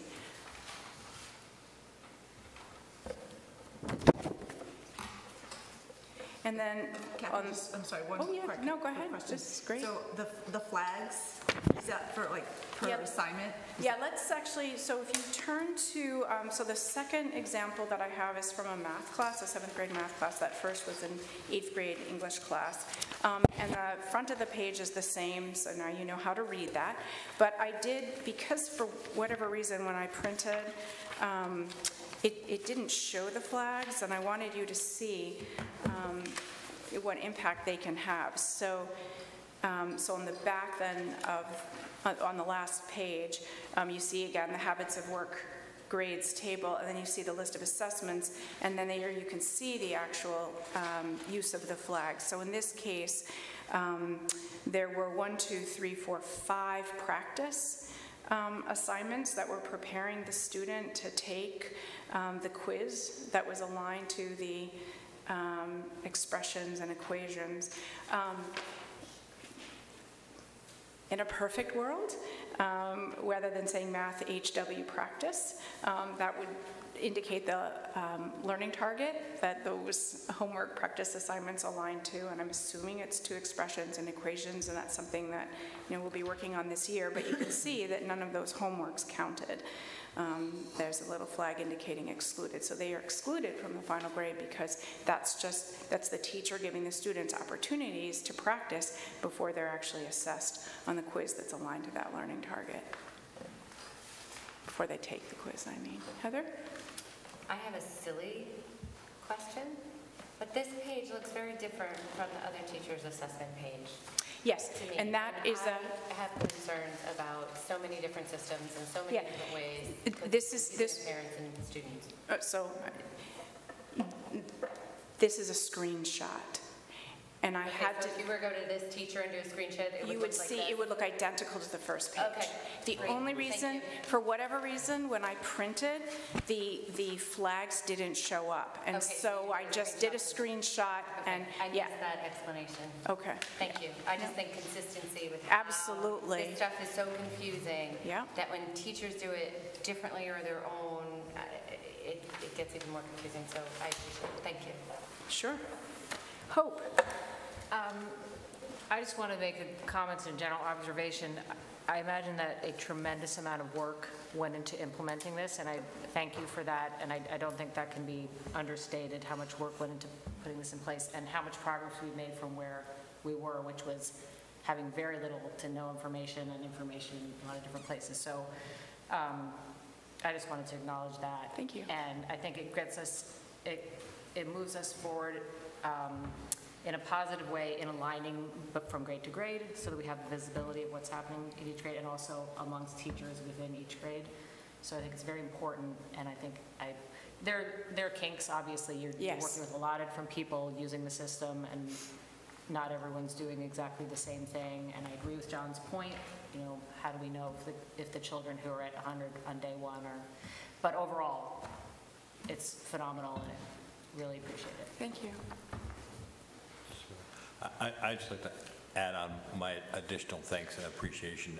Didn't mean that my commentary to try to understand what you've done, didn't mean to discount. I'm really very pleased to see this level of filling targets. I think you did a really nice and impressive job. It does everything that Hope was talking about. Thank you. I'm very encouraged. Good, thank you. Any other questions? Thank you so much. Thank you, Kathy. Catherine Mesmer?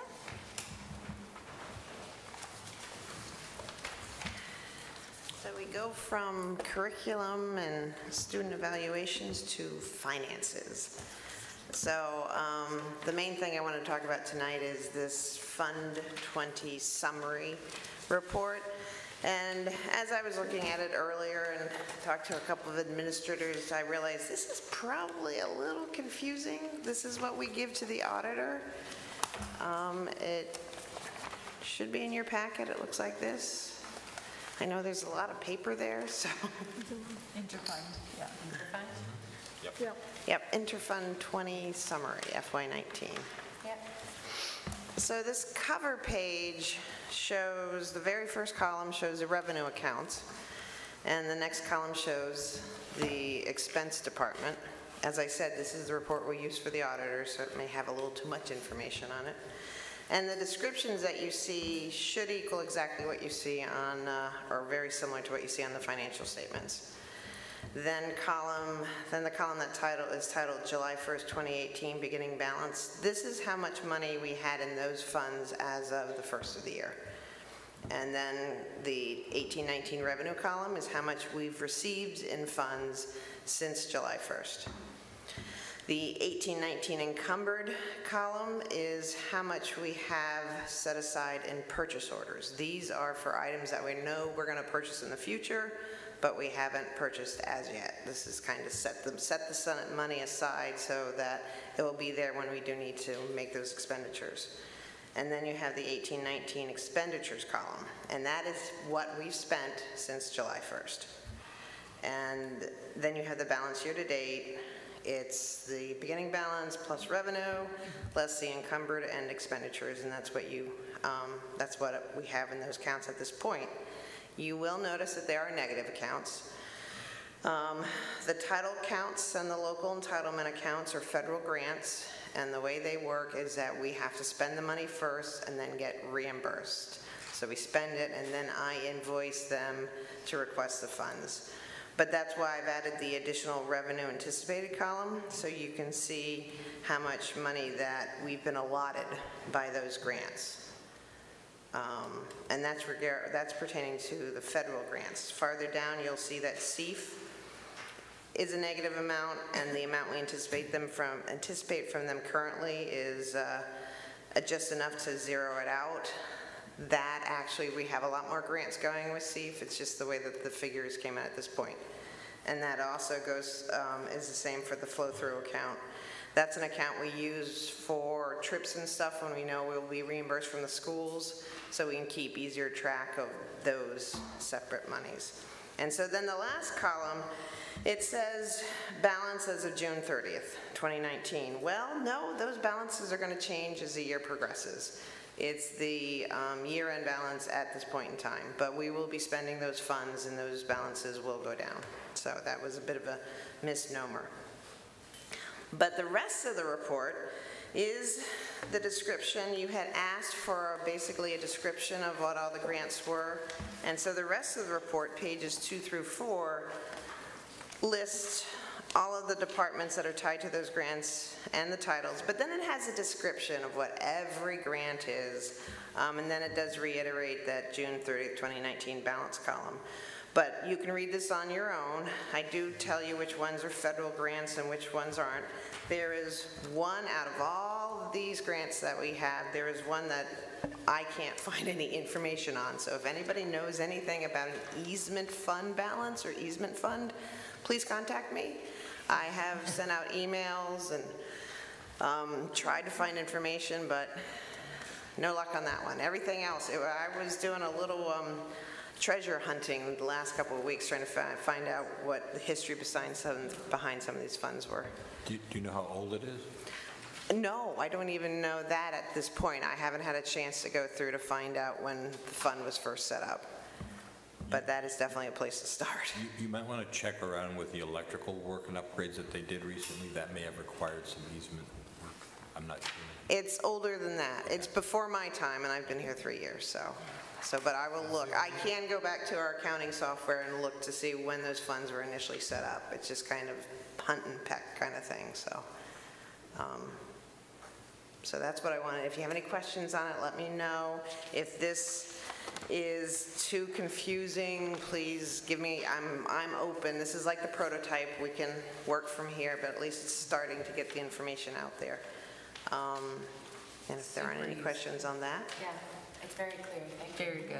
Oh, Thank good. you so much. Thank you. Very easy. You're welcome. And just a quick one on the big financial statement. I just want to let you know that we are 3/4 of the way through the year. Not 3/4, oh my. We're 1/4 of the way through the year. And so at that point we would have spent 25% of our funds. And if you notice that currently we're at 23.19, and Donna and I are meeting every month and going over through the financials, and right now we are in good shape. So I just wanted to put that out there. So you've indicated in the past certain things like some of the facilities ones don't track the sort of same pay period one. It might be helpful to sort of pull any major funds like the facilities one to pull out that as a separate percentage number, so that because we know that one has high variability, so it's the other one's composite that is keep a closer eye on. Well, what we actually do is we did go through and looked at all the supply accounts, all the facilities accounts, and the facility accounts actually are spent, they're spent almost 50% because a lot of the work is done during the summer. So the fact that they're spent at 50% and we're not even at overall 25% is a good thing. So we are looking at those other accounts. I understand, but the lumpiness of the way their spending goes, so you may want to think about a dashboard type of item that would exclude a lumpy account from your percentage used. Okay. Okay. Any other questions? Thank you, No? Catherine. You're welcome.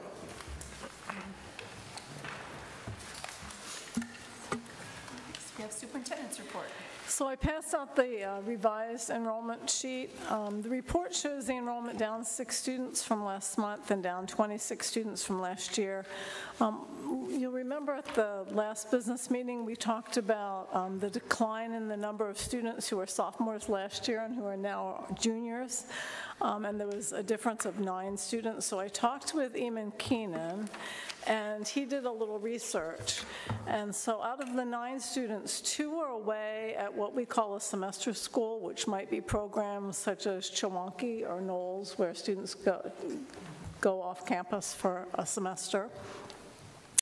1 is doing a full year abroad, 4 have moved out of state, and 2 have gone to different high schools. We believe that their families have moved. So that's the explanation for those 9 students, that difference. In the budget news, Catherine, Aaron, and I met last week to work on the budget timeline. So we're working on the draft, and we'll share it with the board when that's complete. Catherine met with the administrative team this morning to discuss the process in submitting their budgets.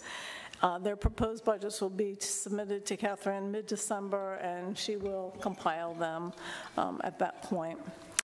I met with Judy Enright to discuss plans for the strategic plan future search process, and we are working to identify a date for the planning committee to meet with a proposed future search event to take place possibly on January 24th and 25th. So we'll need to, 25th and 26th. We'll need to develop a guiding question for the event, so we'll be bringing some ideas back to you for discussion on that in the near future. The first combined town council and school board meeting will take place on October 23rd in the conference room at the firehouse. So we will all have dinner at 6 o'clock together, and then the meeting will start at 6:30. And the planning team is meeting to finalize plans for this meeting on October 19th. We will have a facilitator for that meeting. The calendar committee will be meeting this week to begin work on the, believe it or not, 2019-2020 calendar on Thursday, the 11th. The committee is made up of administrators, parents, and teachers who will develop the calendar, and board members, who will develop the calendar taking into consideration holidays and the needs of students. So we'll look at the calendar that we have for this year and talk about, it's a little early, but if it's working or not, what the benefits are. And then we'll look at the blank calendar for next year and look to see how that will work in with our needs. It will probably be a multi-session meeting, so we'll have one meeting and then determine who we need to bring in to talk to and what information we need, and then we'll meet again to bring all that information together. One of the things that we have to remember is that we have to we can only have, I think it's 5 or 6 inconsistent days with the other schools and paths. So that's always a challenge to try to meet that. We were out of really compliance this year, but we did get an excused compliance from the state. So we are in compliance now.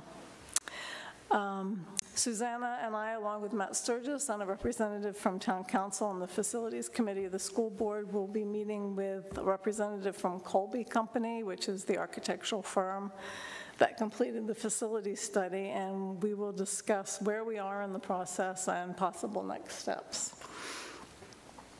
On Saturday, October 20th, we're joining with several of the other schools from the Greater Sebago Education Alliance Association to hold a regional substitute job fair in order to recruit new subs. All of the districts are having the same issue with just not having enough substitutes. So the fair will be held from 9 to 11 at Westbrook Middle School on Saturday, October 20th. People who are interested in becoming substitutes will be able to complete applications. They'll be able to be fingerprinted right there and interviewed, so it will be the whole process from the beginning to the end, and hopefully we'll have some great new subs by the end of that Saturday, so looking forward to that process. That's it. Any questions? Lots going on. You said there was, at the budget meeting with Town Council, you said there was going to be a facilitator. That's for the large meeting, not the small one. No, the large meeting, right. Okay, thank you. Moving on to new business. Next, we have the school board goals for 2018-2019. May I have a motion?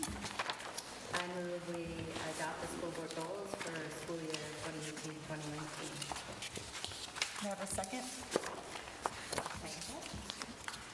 Any discussion? Should we read them? Yes, please.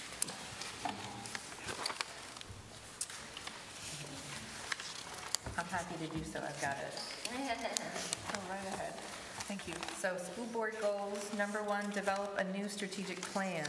Number 2, define and implement a collaborative and proactive budget development process that includes stakeholders such as town council and community members.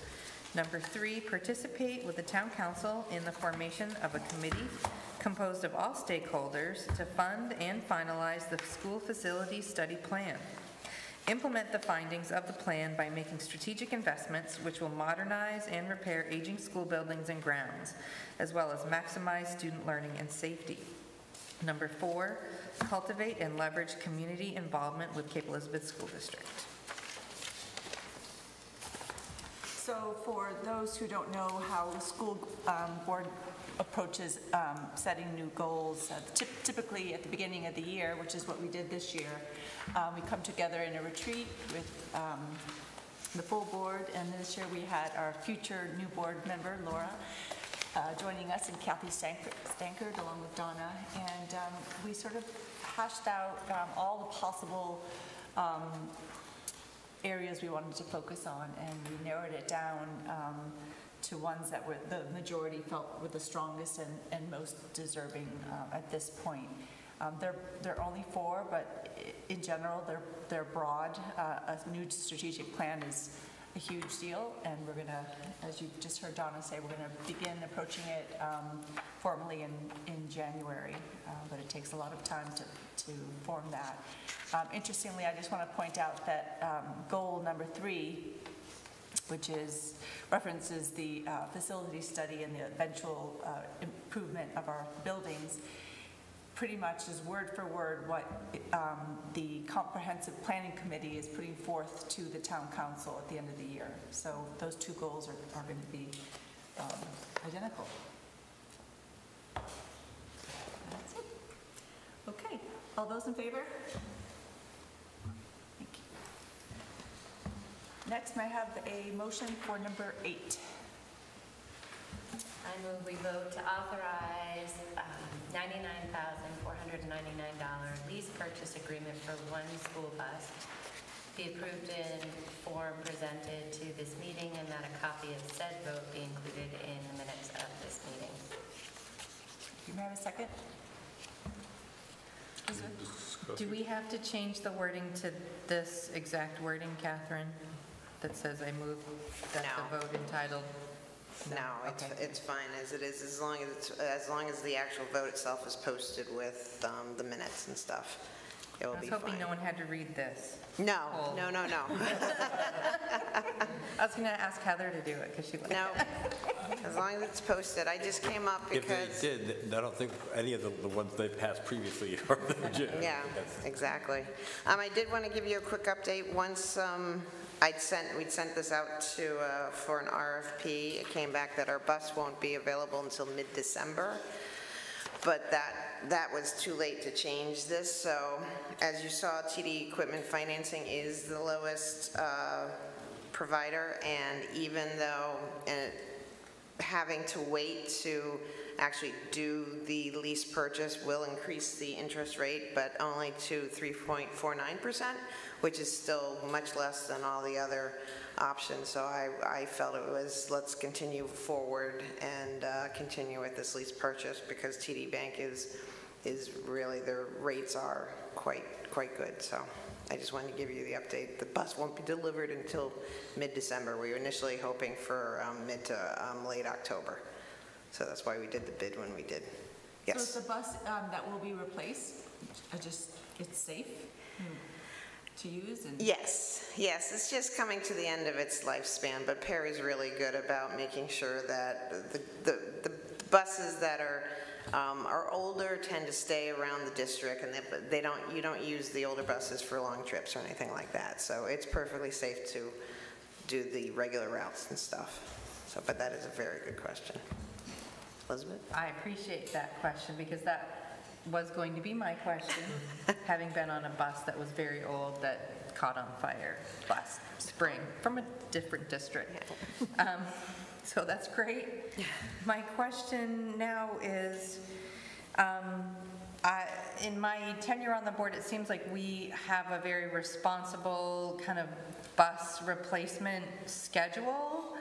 And is there, and I may be wrong, but I feel like I've heard something about there's a state program that reimburses school districts who do that kind of on a responsible schedule, that if we, after a certain amount of time, buy it, that there's a certain, no, there's nothing, that we get a certain amount of money back toward that purchase? The state does provide some funding for buses. You have to keep, depending on the bus type, there's type bus C, type D. The typical school bus that most people see, you have to keep for 10 years on 125,000 miles. After that point, the state may look at it and go, oh, well, if you wait and you replace that bus, we may give you subsidy, but they have cut back immensely on how much subsidy they provide, so they don't do that much frequently. And then it goes into the EPS formula, so even though they provide some funds, we'd only get 7% of it because of the way it falls in, so. Okay. Just thought there might be some good news, but no. Sorry. Do we know the current age of the bus? The one that we're, no, I'm sorry, I don't. I didn't get that from. And the one we're getting supposedly 2019 or 20? Oh, I believe it's a 2020. Really? Yeah. Oh, wow. They've already started doing that, I think. Okay, and this is a 3-year lease, right? Yes, that's the way we normally, and this is a rotation. Every year during the budget process, you'll see that we always have a new 3-year lease started, because it's best to keep those buses fresh as long as we can. Okay. All those in favor?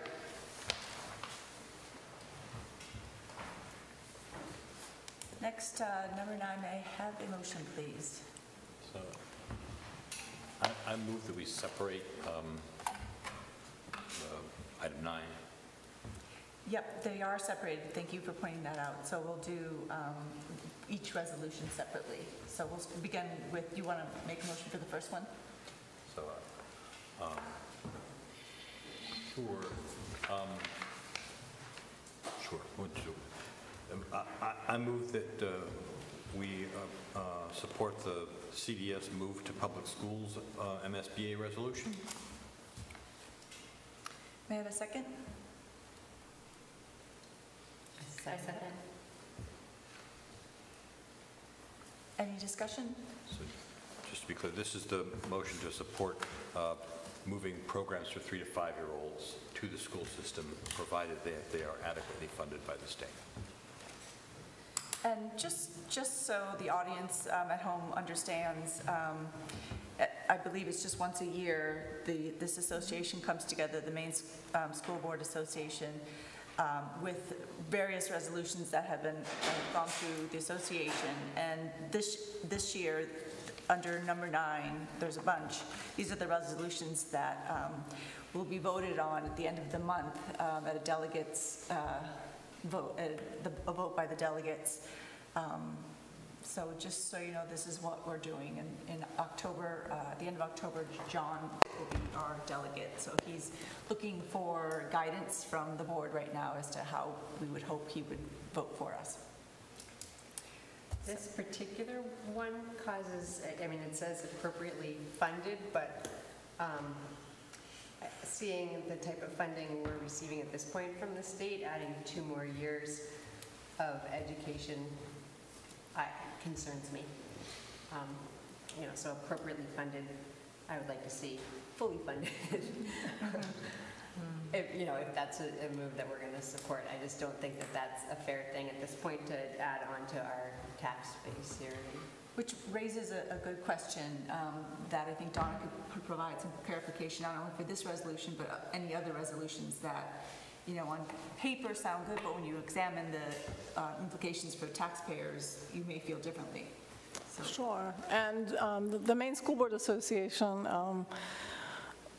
is very active in Augusta when the legislature is meeting. So the Maine School Board Association really works for to pass the resolutions in the legislature that have been passed by the Maine School Board Association. So they lobby for those pieces. So if you have a concern about that and don't wish to support that, that's fine. It's in what this board chooses to support or not to support for our delegate moving forward. So, I guess also what I would like clarification on is, so me personally, I believe that this is a you know, worthwhile goal. I think education should be coming down to the younger ages. However, as Kimberly pointed out, appropriately funded has me nervous. So it's not that I don't value the emotion on the table. It's just I don't. One of the huge implications is space.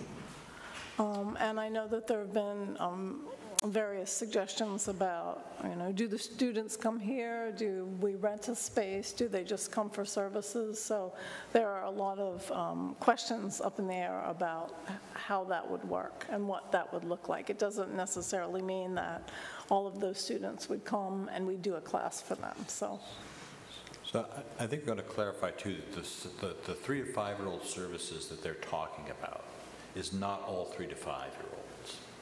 It is that is the age at which federal and state funding kick in, particularly for disadvantaged and special ed kids, and those are currently handled separately in school districts, and then there's to be a transition to the school-based system at age 5 or when they begin to attend public schools.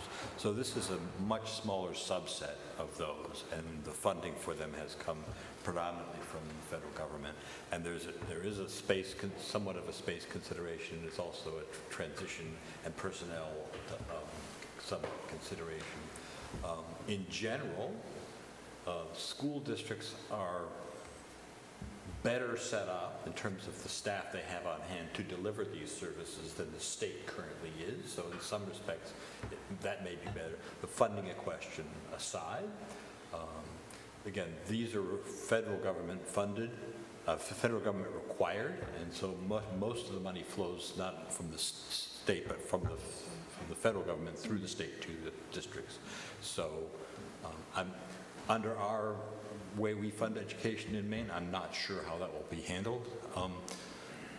If it is the sort of federal funding like some of the title funding that we get, it won't be affected by our funding formula as you see the title money that's outside, exterior to our budget. So it may not have that same impact. I just had a question. So this is a slate that was delivered to us, and we are then going to give our opinions to John, and then he knows how we feel about it. Yes. So, Yes. okay. And you can take it under advisement, or will you bind yourself to how we vote? Oh, I think it's important to bind ourselves to, I'm representing the board, not myself. Sure, okay. I will still speak for myself, but I will certainly vote according to what the board has said. And I'm happy to speak for the board as well. So one other question I have, Don, I'm sorry, because I think it's important for me at least to be clear. If I vote my conscience, yeah, I would say yes. So it's so early days. Is that how I should look at it? Should I look at it in terms of what I believe in, or do I have to think of it, with the full implications? Well, I think implications to the district are always very important as the board. How is this going to impact the board? And, will the funding be adequate and appropriate? Is always a question that we have to ask, that you have to ask, because it will impact the district, so. Thank you. Elizabeth? Further either question or clarify, at this point, these are just resolutions, although they refer to items that are proposed to be law. And so as we, again, to go back, I agree that I think that the schools are better equipped to serve students who have disabilities in that 3 to 5 year old population. I witnessed in my son's preschool, and this was lucky because these parents happened to go to a preschool who knew to reach out, because that doesn't happen everywhere. So that, they had someone coming in and giving services in preschool, which was fantastic, and that just doesn't happen everywhere. So again, on the philosophical level, I agree with this, but if it goes into law, we have no choice but to do this whether we get the funding or not. So that it's a very tricky decision to support or not support some of these, because of some of them have very big funding implications. This one may not be the biggest. I'm reserving my big talk for a little bit later on. But this does concern me, because these are things that get really lobbied for, that they lobby our state senators to really take up and wave their banner for, and I hesitate about some of them, and this one is tricky to me. So where I'm coming down as we read it is, I feel like the word appropriately funded is not strong enough for me as a board member to support. I understand what they want to do. I think that that's headed in the right direction. The wording of this resolution, if it is, it's going to go into essentially lobbying material that says we want this, and appropriate gets very squishy. So that's where I'm sort of coming down. Just some clarification that I need to ask. This is basically asking for preschool to be at the school level? No. So age 3 or 5 year old child can go to school? No. These are the federal law that for special education and some other disadvantaged students begins at age 3. School starts at age 5. So there's a gap between age 3 and age 5 for special ed services in an educational setting. So sometimes they're delivered in the home, sometimes they're delivered in the preschool, sometimes they're delivered. So how they're delivered right now is sort of up to the state. And in this case, what it would say is they're going to, they're supporting moving that delivery to the school system. As they're delivering them to the 5-year-olds and up, they would extend that to delivering to 3-year-olds and up within those services. So it's not all students. So let me describe my situation and see if this fits in this picture. My child basically did not have preschool, did not have daycare, and therefore, because of affordability reason, it costs $300, $400 a week to send a child to a daycare. So I was very, very worried when my child was going into preschool that he would be already behind, because he didn't have the social skills, he didn't have the English skills, he didn't have the English interaction. And so due to the finance reason, kids like that, parents hold on purposely but yet they were worried. The best thing I could provide was provide Kumar, which is across the street, for that child before the school started. So I don't know if this is addressing situations like that or not. No. No. Let's say you were at the doctor's office and your doctor, the pediatrician. Yeah. And the pediatrician might say, it sounds like your child has a speech impairment or speech delay. And they would hook you up with CDS. And CDS would then come and do their own evaluation, and your child would get speech therapy. And the 3, 4, 5-year-old before they're in kindergarten, so you might get speech therapy coming to your house, or I feel like, that's just for instance. There could be other, but, or if your child was in preschool, they might have the speech therapist come to the preschool. And so I think what they're saying is this resolution is wanting to move all those services. There are so many more, but I'm just giving that one example around some kind of difficulty or disability. They want to move that into the school departments because and I agree, I think the school departments are probably better equipped and set up to deliver the services. But I agree about the word appropriate being a scary word, because those are expensive services. Can have a great impact on the budget. They sure do. It's not a huge number of students, it's not all students, but it can be a very expensive population. Deb? May I? Yes, please. That would be really, really appreciated. Can you come up to the mic? So the people on the TV can hear you. I just want to share that CDS has been historically underfunded. And as far as I know, the local entitlement grants do have a small amount of money that can go to 3 to 5-year-olds. But other than that, I don't know of any other funding pieces that are coming through. One of the things I did want to share with the board is that I had colleagues that were on the group that was looking at this last year, and they worked very hard to move this forward. But one of the pieces that came up is some of these students at this preschool level or 3 to 5 age are actually outplaced at Margaret Murphy or at special purpose private schools. And when the question was, so those just become our responsibility, and how will those be funded? And there was absolutely no answer to that.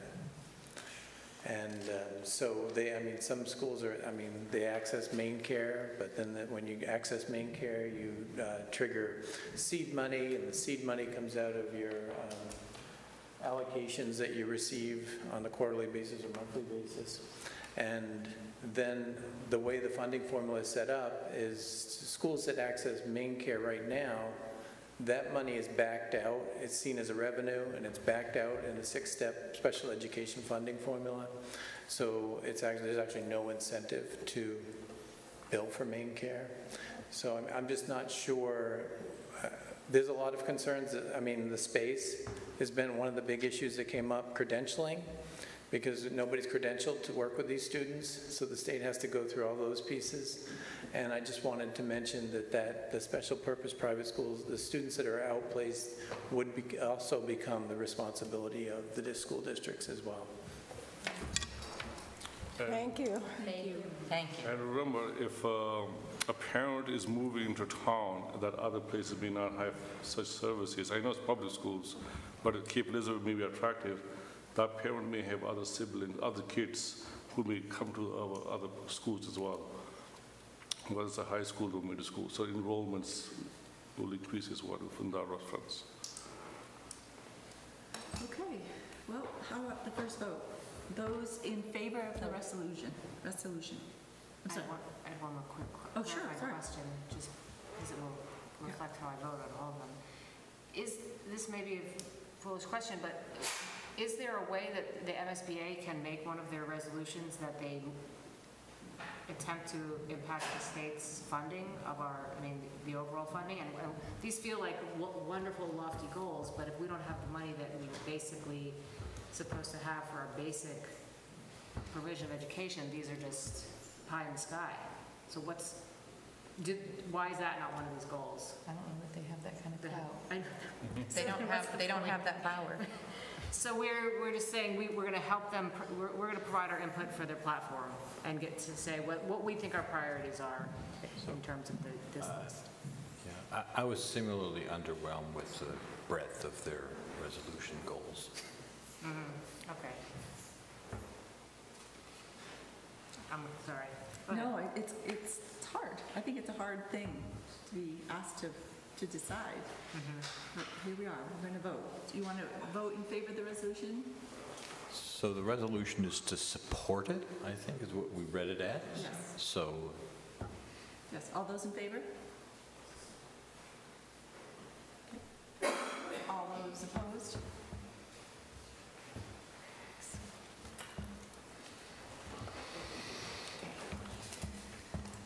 I'm going to, just for clarity's sake, I'm going to name this one, the one that we just voted on, 9A, instead of bullet point. So it'll be 9A. So moving on to 9B. May I have a motion? can I make a suggestion? If everyone's read these, we might want to identify the ones that we actually can just vote on without a lot of discussion, because I think some will require some discussion and others are more straightforward. So could we just sort of pause and get a straw poll about if people really want to if they want to actually discuss it, then we can go through them. But I think it's better just to go one at a time. Okay. I just think it's too confusing otherwise. So let's go for 9B. May I have a motion, please? I move to support the following MSBA resolution: school safety.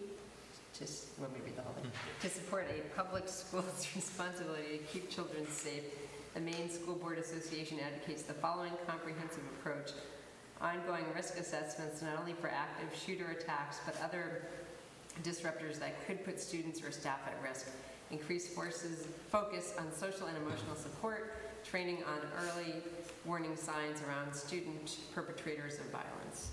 Can I have a second? Second. Any discussion? All those in favor? Hope, no? All those not opposed? Or neutral. You can abstain. I'm going to abstain.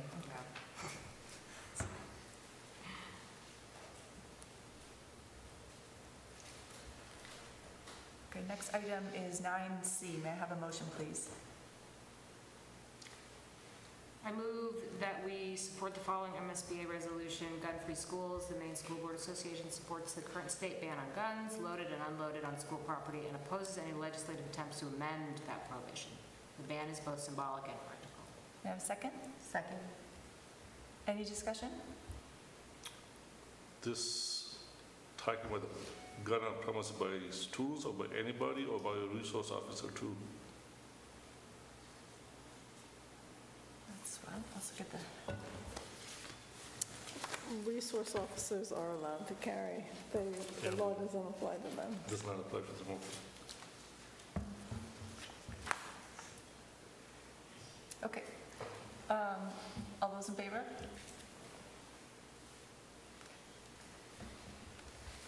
Next item, 9D. May I have a motion, please? I move to support the following MSBA resolution: proficiency-based diplomas. The Maine School Board Association supports the ongoing work toward the implementation of proficiency-based diploma systems in Maine schools. The work to improve proficiency-based systems must be done by educational stakeholders and be in the best interest of all students. May I have a second? Second. Any discussion? John? So the key part of this to me is the second part of this. It says that the work to improve those systems have to be done must be done by educational stakeholders. Because when we last went down this road, and I ended up commenting as a parent of a special ed student to the Department of Education, proficiency-based diplomas became something that you actually had 3 different definitions of what people thought it was doing, okay? The challenge with a diploma is it's a minimum standard. And That's actually a very hard concept sometimes for people to grasp what a minimum standard is, because when you say you want high school, high graduation rates, that's about what your minimum standard is. And then you have people who want certain proficiencies and things that are job readiness and other sorts of content and curriculum, which is a very different goal than what a minimum standard is. And then you had other folks who were talking about other aspects of what that diploma should look like, and so what goals it should see. So it has less to do with achievement and more to do with minimum standards, as well as other aspects. So the last time around, it was so convoluted as to understand all the parties at the table that were pushing for proficiency-based diplomas each meant something entirely different by what they were talking about in a proficiency-based diploma. And you could never square that circle. And the Department of Education, I think, wisely ended up dropping it for the time being.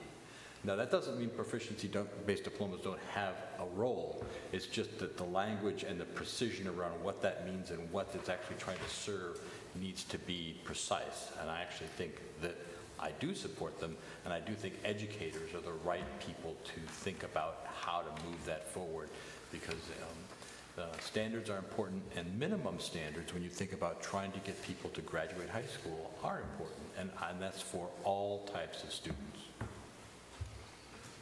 Any further discussion?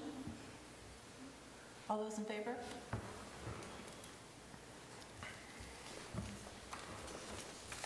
Moving on to 9E, please. May I have a motion?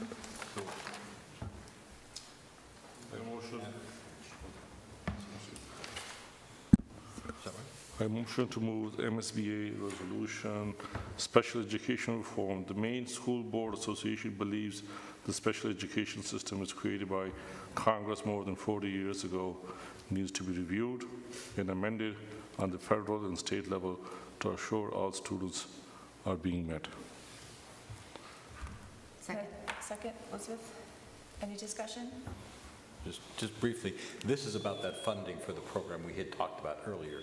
That needs to be reviewed, as well as broadening it so it's not necessarily, because it's currently a fail first and then serve system. So there's lots of room for improvement and lots of room to sort of spread out how we as a society bear that burden.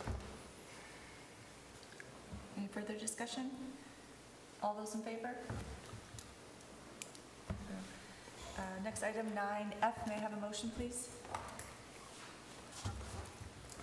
Somebody? I move that we support the MSBA resolution regarding starting teacher pay and longer school year. The Maine School Board Association supports a law change to lengthen the school year to 180 instructional days and 10 days for professional development, because there's not enough time in the current calendar to accomplish all that is needed and required.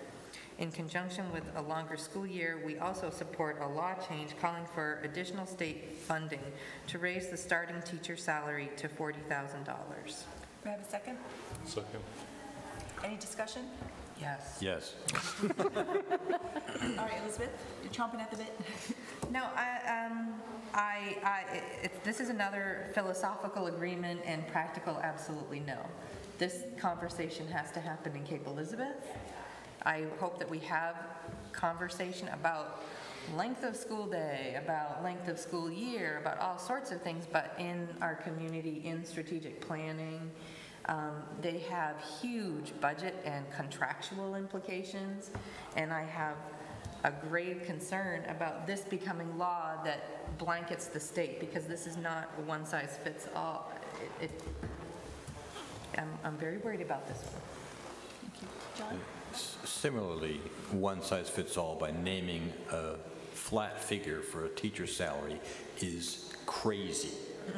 What you had said as a minimum standard has to be related to what the current labor markets are, and believe me, they're very different up in Washington County versus York County or Cumberland County or different parts of Cumberland County. The numbers you're going to get in Falmouth or Cape or Scarborough are going to be very, very, very different than what you're going to get in Washington County or Aroostook County. So setting a flat figure for the entire state is exactly what you said. It is not a one-size-fits-all. That doesn't mean I don't support, higher minimum salaries for teachers. I certainly do. This is just a terrible, foolish way to go about getting it. And the idea that you trade that off for calendar also seems to me to be a broken concept. Any further discussion? Nasser? Yeah, well, I'm definitely in favor for this, and I'll outline my reasons. 10 days, 5 days more, I guess it's currently says 175, right? So yeah, 5 days not asking more, 10 days professional development, we are already seeking that individually. And here we are thinking about statewide schools. So even though it may affect us, but we can always complement it as well. And then I just came from London, and I think they only get 6 weeks off the whole school year. And so comparing to London or Europe, our education system is far behind, in my opinion. So I think more days, more professional development, and definitely starting from minimum 40,000 salary, teacher deserves to be paid, no matter where they are county-wise. But that doesn't mean we have to pay them, we can pay them more as well. So just my opinion, I am gonna vote my direction. Okay, all those in favor? All those opposed? Thank you, Nasser.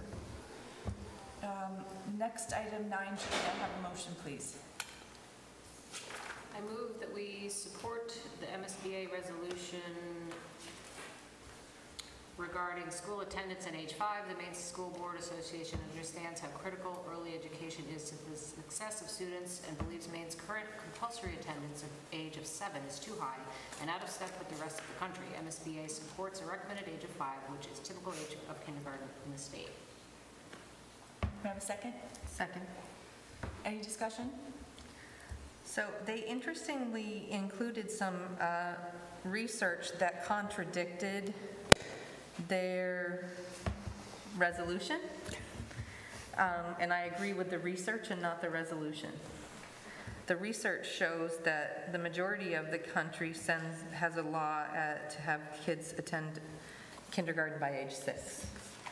And the reason I agree with this is that there are many students that may turn 5 at the end of August. They may turn 5 in September. They may turn 5 at the beginning of October. But under this, if this law went into effect, they would be compelled to go to school. And I think that is there are many situations where a child would be better doing another year in preschool. I don't think the research supports that. And I think we all have personal stories in our histories and people that we know that 7 may be too old, but I think 5 is too young for some students. Some students just aren't ready at age 5.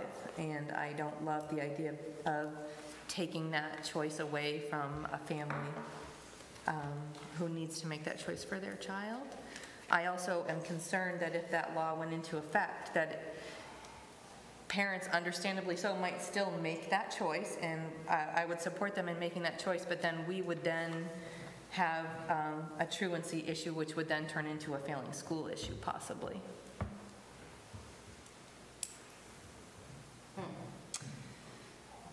Yeah, I mean, I know a number of people who held their kids, and I think that people do that for various reasons, but I wouldn't want to take that away. I think 6 is fine. 5 too young, in my opinion, to be across the board. So the challenge is we are presented only with the wording they present. I know. Maybe you could give some feedback, John. Yeah. Well, as well as to the process by which these are circulated without time for comment. As I think in many ways, what we've discussed tonight we are actually quite generally aligned with many of the things they seek to do. However, they've drafted wording that is unsupportable. Similarly, the important part of this resolution is the compulsory part. It's not saying that you can't send your kid to school at 5 if they're ready and they'll take them. You can. It's really about is it compulsory? And so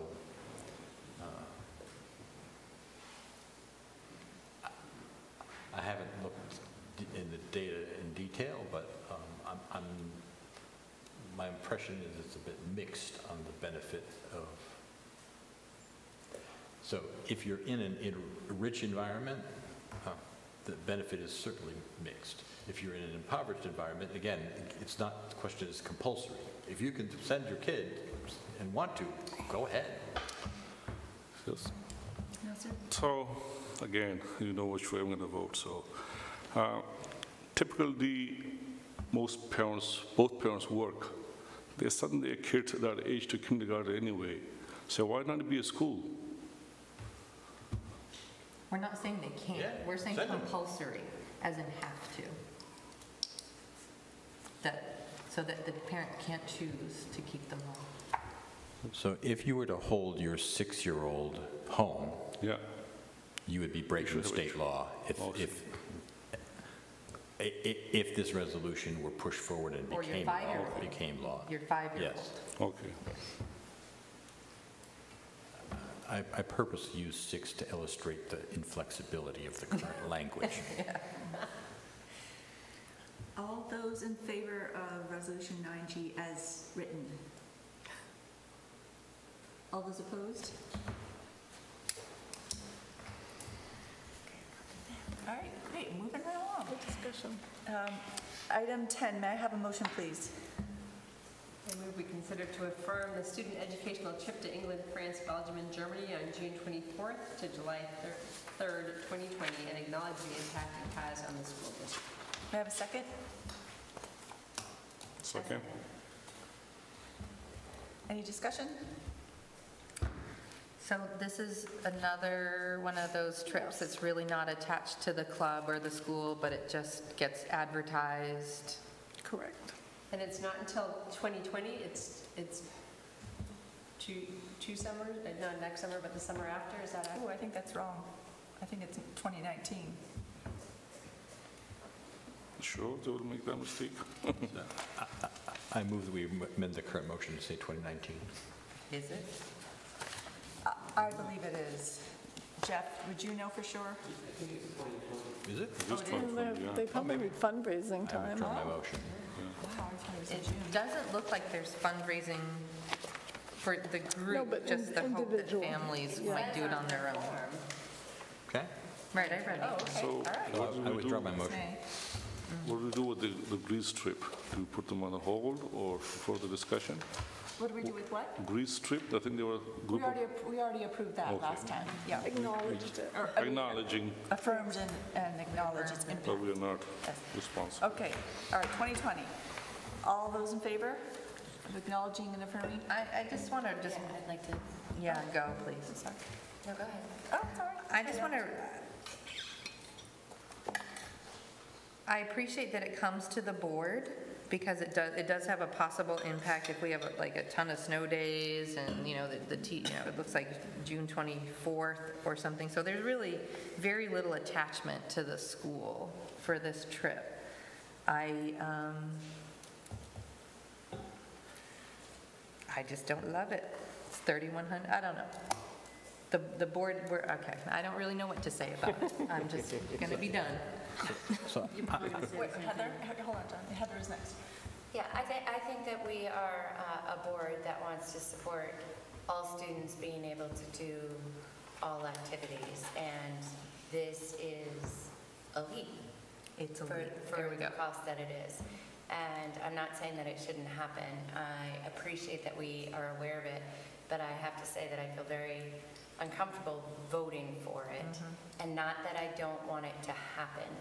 And it's the same as the one to Greece. I think they're amazing opportunities. When I was a Spanish teacher, I myself took students abroad. I think it's an excellent opportunity, but I don't think it's what this board as a whole stands for when our charge, or maybe not our charge, but I think all of us, I think is fair to say, is our aim and our goal is to consider all children in the district. And I think that this does not. And it is nothing against the board, the trip or the faculty member. I think it's Ms. Melanson. I think it's a wonderful trip, and do we need to, I appreciate knowing about it, but is it something that we have to vote on? It has no impact on the school, and I don't want to take that stand myself. And it's become clearer than it did during the Greece trip. I think we came to the same conclusion about the Greece trip, and we amended the motion, and Elizabeth had rightly pointed out that we need to know about the impact because of that one was during the school year. It may impact attendance and teacher availability but this one probably won't. So maybe there's a different motion that occurs for these sort of, we want to know about it, that's nice, but we say we're acknowledging it. We're not approving it. Or just in communications. We know about it. Just that we know about it. And that's it. So maybe it needs to be amended to reflect the same amendment we made to the Greece language. So I believe that it does reflect the same language as the Greece trip. Okay, so affirm. The difference, as you're pointing out, is just to affirm and acknowledge. That was what's in the that was in the amended motion. The difference, I don't know if this is significant or not, is that this happens after school, rather than approving the year. So we're not approving, we're just affirming, acknowledging. Nasser? So yeah, I mean, I appreciate his point, but it does say here, I know it says differently, that it's an equal opportunity to all participants, but if they can afford it. So do you think if they had mentioned that we're taking one or two students on a full scholarship or 50% scholarship, will that be a little bit more valid to you, or? Yeah, but it doesn't flow into my mission. Like at every sporting event or mock trial or anything of that sort where students are traveling, ever since I've been involved with the board, it's always been presented, yes, this is available to all students. There is support for them to help pay for any child who wants to do this. And I believe it creates a separation. I don't know why we need to vote on it. I don't even know why we need to vote to affirm something. But I agree. Why do we need to even vote on it? What are we voting that we think it's a good So trip? you see it entirely separate from... So if we, I see it as entirely separate. so if we all vote no, they will still go, right? Yeah, I'm not saying not to go. I'm just saying I don't want the responsibility. I want that to be on the people planning this trip to make it the kind of trip they want. And if they want it to be a trip that's $3,100 and there's one scholarship, well then that's their call. If they want to make it a trip with 50% of the people going get some scholarship fund, that's their call. If they, like my sister-in-law did a trip in another town to go to Spain last year, and she and the students raised a ton of money to help support kids. That's their call, and I don't want to approve a trip that I don't feel is fair and equal to all kids to be able to have access to. I feel like that is not our job as a school board. I am not saying don't do the trip. I am not saying, don't take students. I think it's a rich experience. But don't put it on us that the school board said it was okay to take this elite trip, because that's what it is. So call a spade a spade. So I was going to suggest a wording change that may help resolve this, because I do think we did identify an issue that we can. So I'm going to suggest we amend the wording to read, consideration to acknowledge the student educational trip to England, France, Belgium, and Germany, June 24th to July 3rd, 2020, and bear the impact it may have on the district. So what we're basically saying is we know this is happening. It may have an impact on the district, and we're okay with that if it does. specifically as we talked around calendars and snow days and those sorts of things, as well as, I guess it's also impact it may have in being advertised and promoted in the school. So John, your wording is fine, but there's still a form, thus the school has to fill, the superintendent has to sign, the principal has to sign, and it's made a number of statements below that as well. So I'm going to follow what you're saying, which is I don't believe this trip should fill this out. This is not a Cape Elizabeth School Department field trip. I agree. We should not have this. We should not be voting on this. And I appreciate that we tried to muddle our way through the Greece trip. We landed somewhere. And I think we're still in progress, which is we're going to vote on this, and I'm cool with it. I appreciate Heather because I had too many emotions to speak clearly, and you spoke clearly exactly what I wanted to say, so thank you. But I think that these should not be on our agendas. This should not be voted on in the future. I think it should be in communications. As it's coming up, it's something that the principal can make us aware of, as it might have an impact that the superintendent is aware of, and it's something that can be worked out, but I don't want to acknowledge or affirm this. No, sir? So I know this is not a school year, but there's a teacher involved in this too. And I'm sure the school does not end right away there. She must have some work to do afterwards as well. What does that mean? I know the students will ask their parents for permission, and Lisa will take the responsibility alone, I guess, or whatever insurance they're buying that. But if she needs to ask her permission, when does she end school officially? During the school year? Right. Usually the day after the students. Well, if this wasn't a school-sponsored trip, she would be totally separate from that. So. No, but I think Nasser's just asking, when is it in the school year, the last day of the teachers? Like if the kids finish on June 21st, when do the teachers, when's their last day? June 30th, well, whenever the last day of school is, which... No, okay, I'm saying the last day of school for kids is June 21st. What's the last day for the teachers? Usually it's the next day, depending on what we set the calendar as. Right. Okay, it's not the end of the month per se. No. Okay. Sometimes, like if school ends on a Friday and we have an early release, there have been years that the superintendent didn't feel it was kind, appropriate, or useful to have the teachers come back on the Monday. Like but it's not several days after. It's usually, it might be the next day, or they might just work the rest of the day or something. So I think you raised a really important point that this is the wrong form. And I do think that, well, I don't think there is a form, but because I do think that the Greece trip and this one as well, they don't come sort of just, they're not, there is a sort of set of standards that's being applied within the school to sort of say, yes, this is what we want to think about doing. But it's not something that should really, like I said, needs our approval. It's sort of the form is all is misapplied.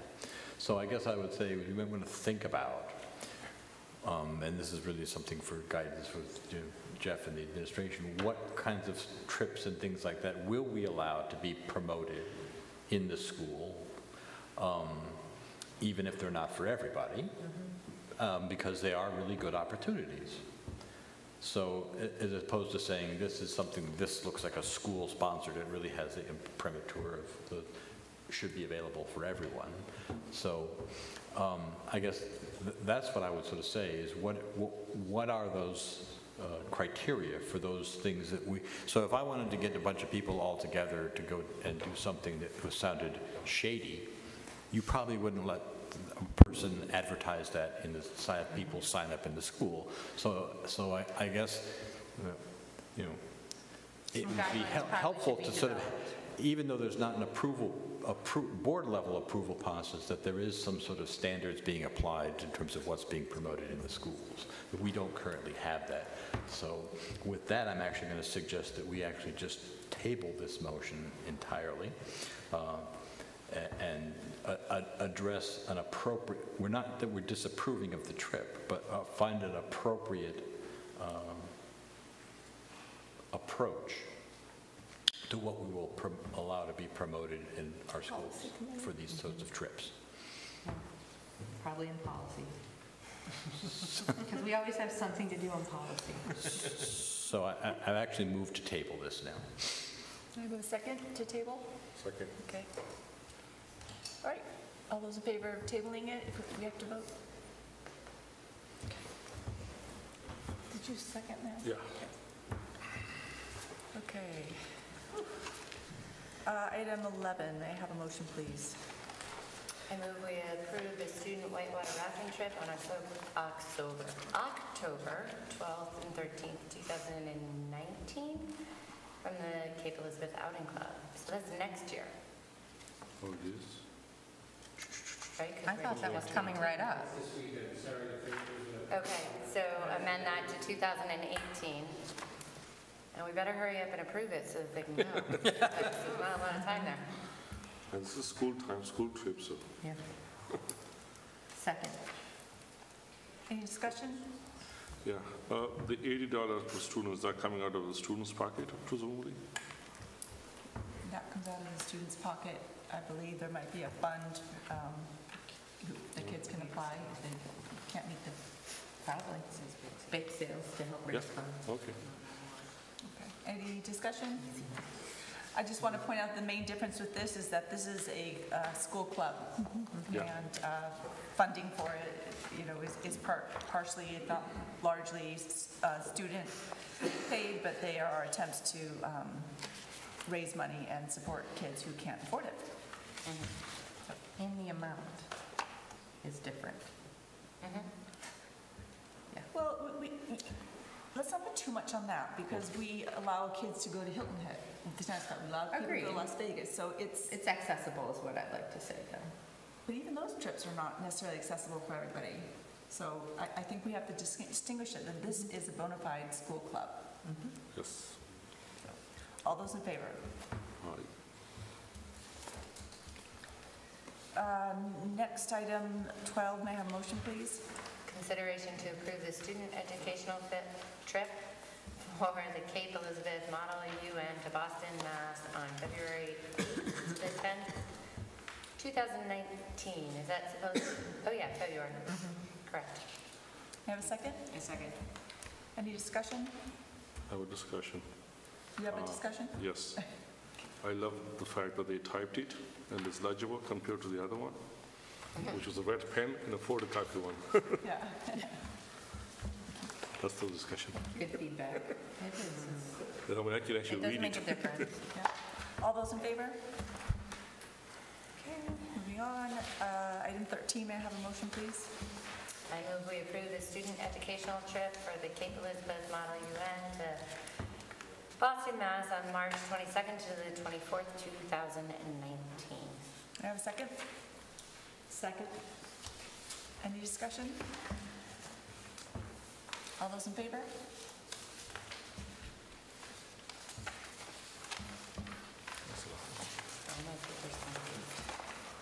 Okay. Item 14, may I have a motion, and you can just reference the agenda, please. I move we approve the following 2018-19 administrative and athletic extracurricular personnel nominations as listed in our packet. Second. Any discussion? I just want to say thank you to all the staff and faculty that step up to make these events happen, these groups, sports and clubs, environmental club, robotics, all the different sport activities. It wouldn't be possible without teachers and staff going the extra mile, so thank you. I know it takes a lot of time.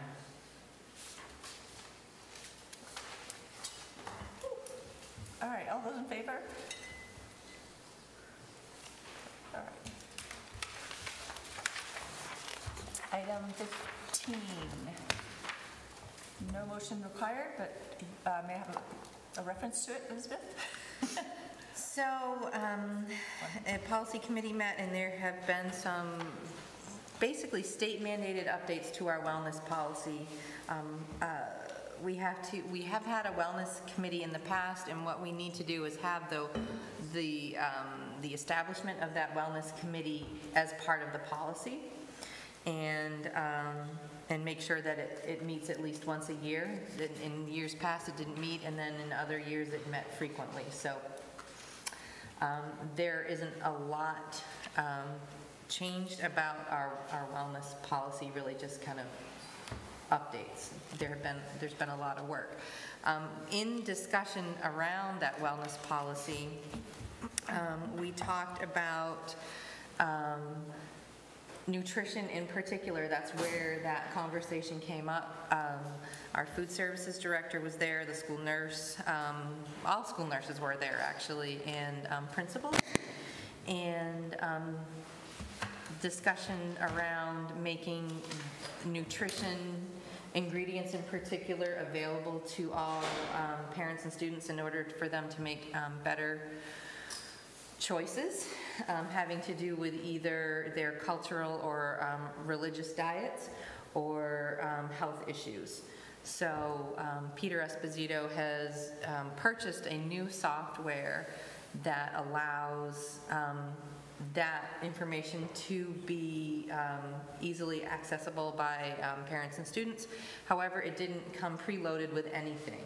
So he is manually typing in every single recipe that the school department uses, and then it will be available. So that was something that came out of policy committee last spring that was important to board members as well as parents.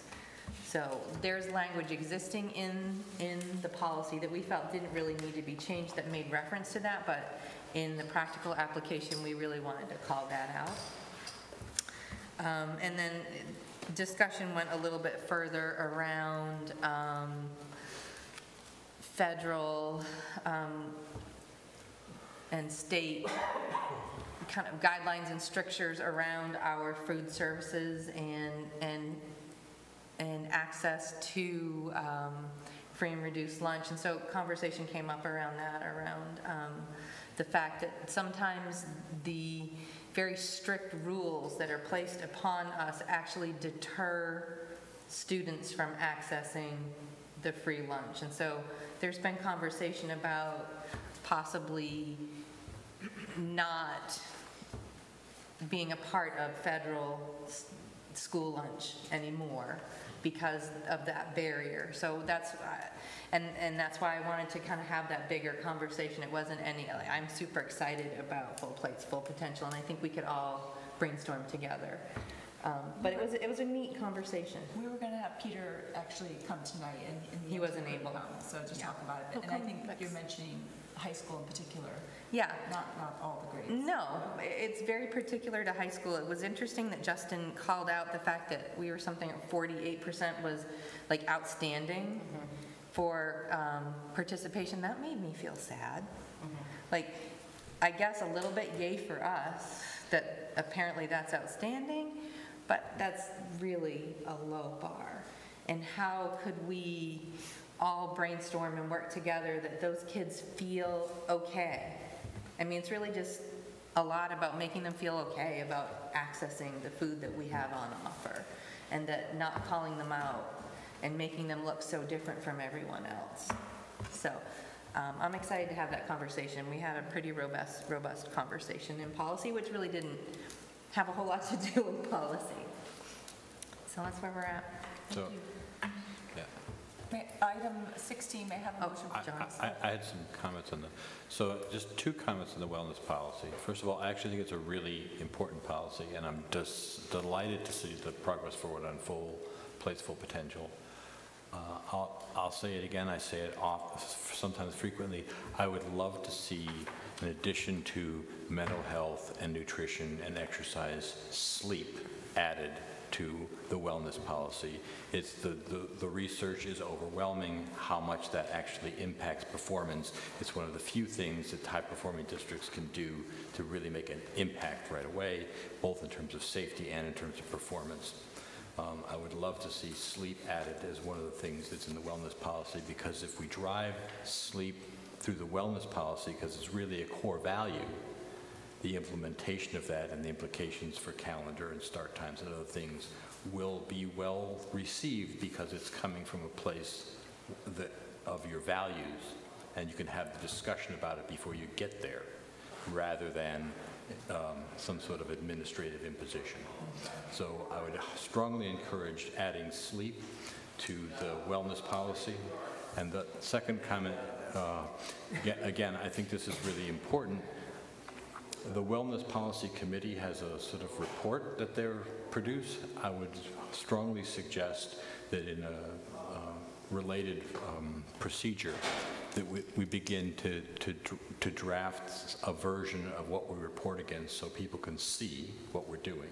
I think it's particularly important as we head into something like full plates. What are we going to measure, and how are we going to know we improve? And so the same thing around those key topics. What do we want to measure around nutrition, around mental health, around hopefully sleep, around physical activity? So we can get a dashboard or sort of a snapshot of wellness and what we're really working on and where we are. So putting something together that actually, if we provide the template, it will get reported on and we'll pay attention to it. So I would strongly urge we consider adding a procedure that is a template for that report, or something to go by. And if we need to get outside help to do that, we should, because those kind of reporting are what's going to drive policy and decisions and discussions going forward. And if we don't have the data, we can't have the discussion. Thank you, Jonathan. Item 16, may I have a motion, please? I move we approve the following policies as presented for second reading. JJIF, Management of Concussion and Other Head Injuries.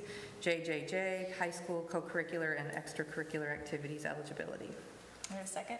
I second. Any discussion? Just a quick refresher, the Management of Concussion and Other Head Injuries was really driven by our athletic trainer and school nurse around best practices and current protocols. Really, and the only changes that have been made that are substantive is that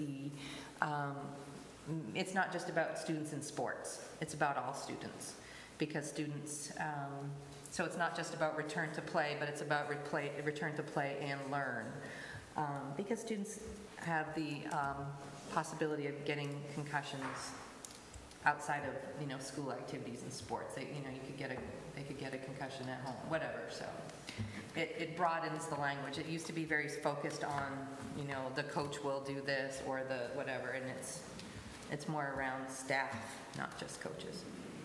And the high school co-curricular and extracurricular activities eligibility, if you'll remember, it was really just kind of making sure that we're aligned with the current kind of pause button that's been pushed around the habits of work, and how they were kind of tripping up the system a little bit as far as eligibility. So we're pushing just a pause button to reflect. And the changes in the policy really are not changes, but just kind of a reversal back to what it was before, incorporating the habits of work language. I'm sorry, I also would like to note that the policy committee took the homework policy back from the first reading and has decided not to bring it back to the board at this time. We had tried to use an existing homework policy, bring in other things from an MSBA sample or update it in some way instead of building it from scratch. And so the policy committee's not bringing it back to the board, and hopes to have a larger conversation through strategic planning before we bring it again. Thank you, Elizabeth, and Policy Committee. Okay, all those in favor? Moving on to item 17, committee reports. I reported. Check. I reported. Hope has.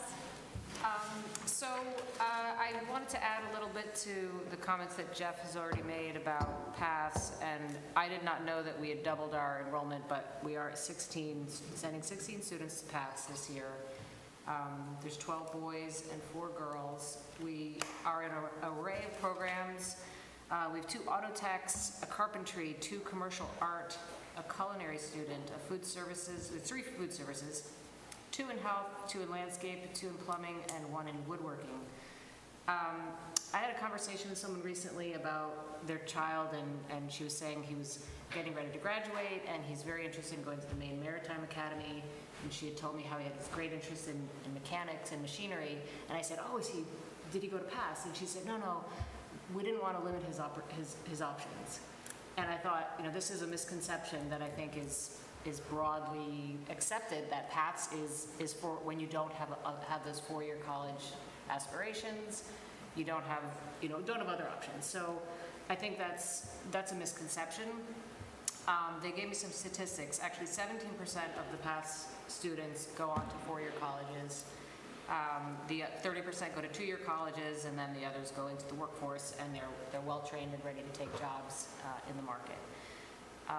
And then the other thing is they're adding a cybersecurity program. So starting next fall, they're going to be offering that program, which is highly, a highly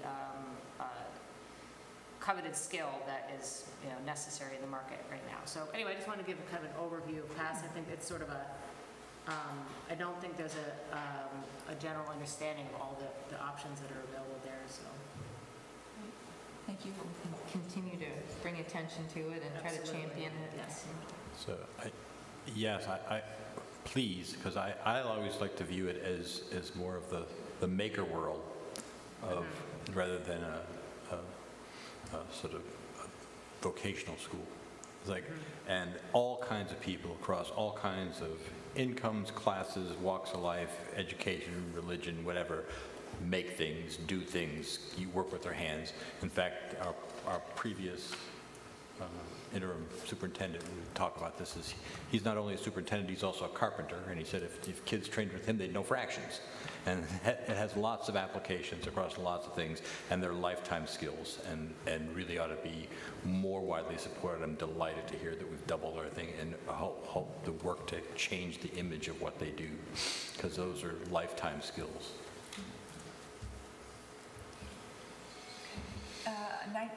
18, any requests for future school board meeting agenda items?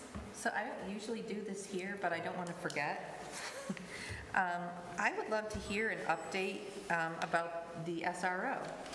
And I think the public would love to hear about it. If Officer Galvin is willing to come and speak for a few minutes, and Jeff to just give us a little, since it was kind of a new, not really a new person in our schools, but a new position. And people have asked, how's that going? And I have to think that it's going well. I feel like it's going well, but I think. Yeah, let's not wait for crisis food to come. Let's hear it. Let's go. Yeah. I just want to mention, this is not an agenda request at this point, but in the newsletter, and I just want to state it tonight, we are seeking anybody interested in joining the eventual committee for the school facilities study. So if you're interested, contact myself or anybody at the board, and we'll build a list. Thank you. I had one thing that we might be too early in the school year for, but at some point I'd love another update on evaluations. I think at the end of last year it was, felt like our system was a little bulky, and I'd love to hear how that's progressing this year. Okay. Anything else? No? Upcoming meetings. Erin has posted one already, the School Board Town Council joint meeting October 23rd, 6:30, 8:30 at the fire station. Does that actually start at 6, did Donna say that? Dinner. 6 is dinner. 6. Go to usual. So 6 is dinner, 6:30. That's good to know. But I don't think that dinner's the whole community, so it wasn't. Wait. I don't think so, but I don't. No. But Donna also, and I had a question, calendar committee is like in 2 days. Thursday. That's right. Heather and Kimberly? Thank you. And then the town comprehensive public forum, the very last one, I can't remember if the last time I mentioned it, I had the updated date. It's October 30th here at 7. So that should be on your calendars. Thank you for that. Okay. The Technology Committee will be meeting on October 16 at 2:30, Pond Cove Computer Lab. And I guess I hope to make it because it's the middle of the day. October 16th? Yeah.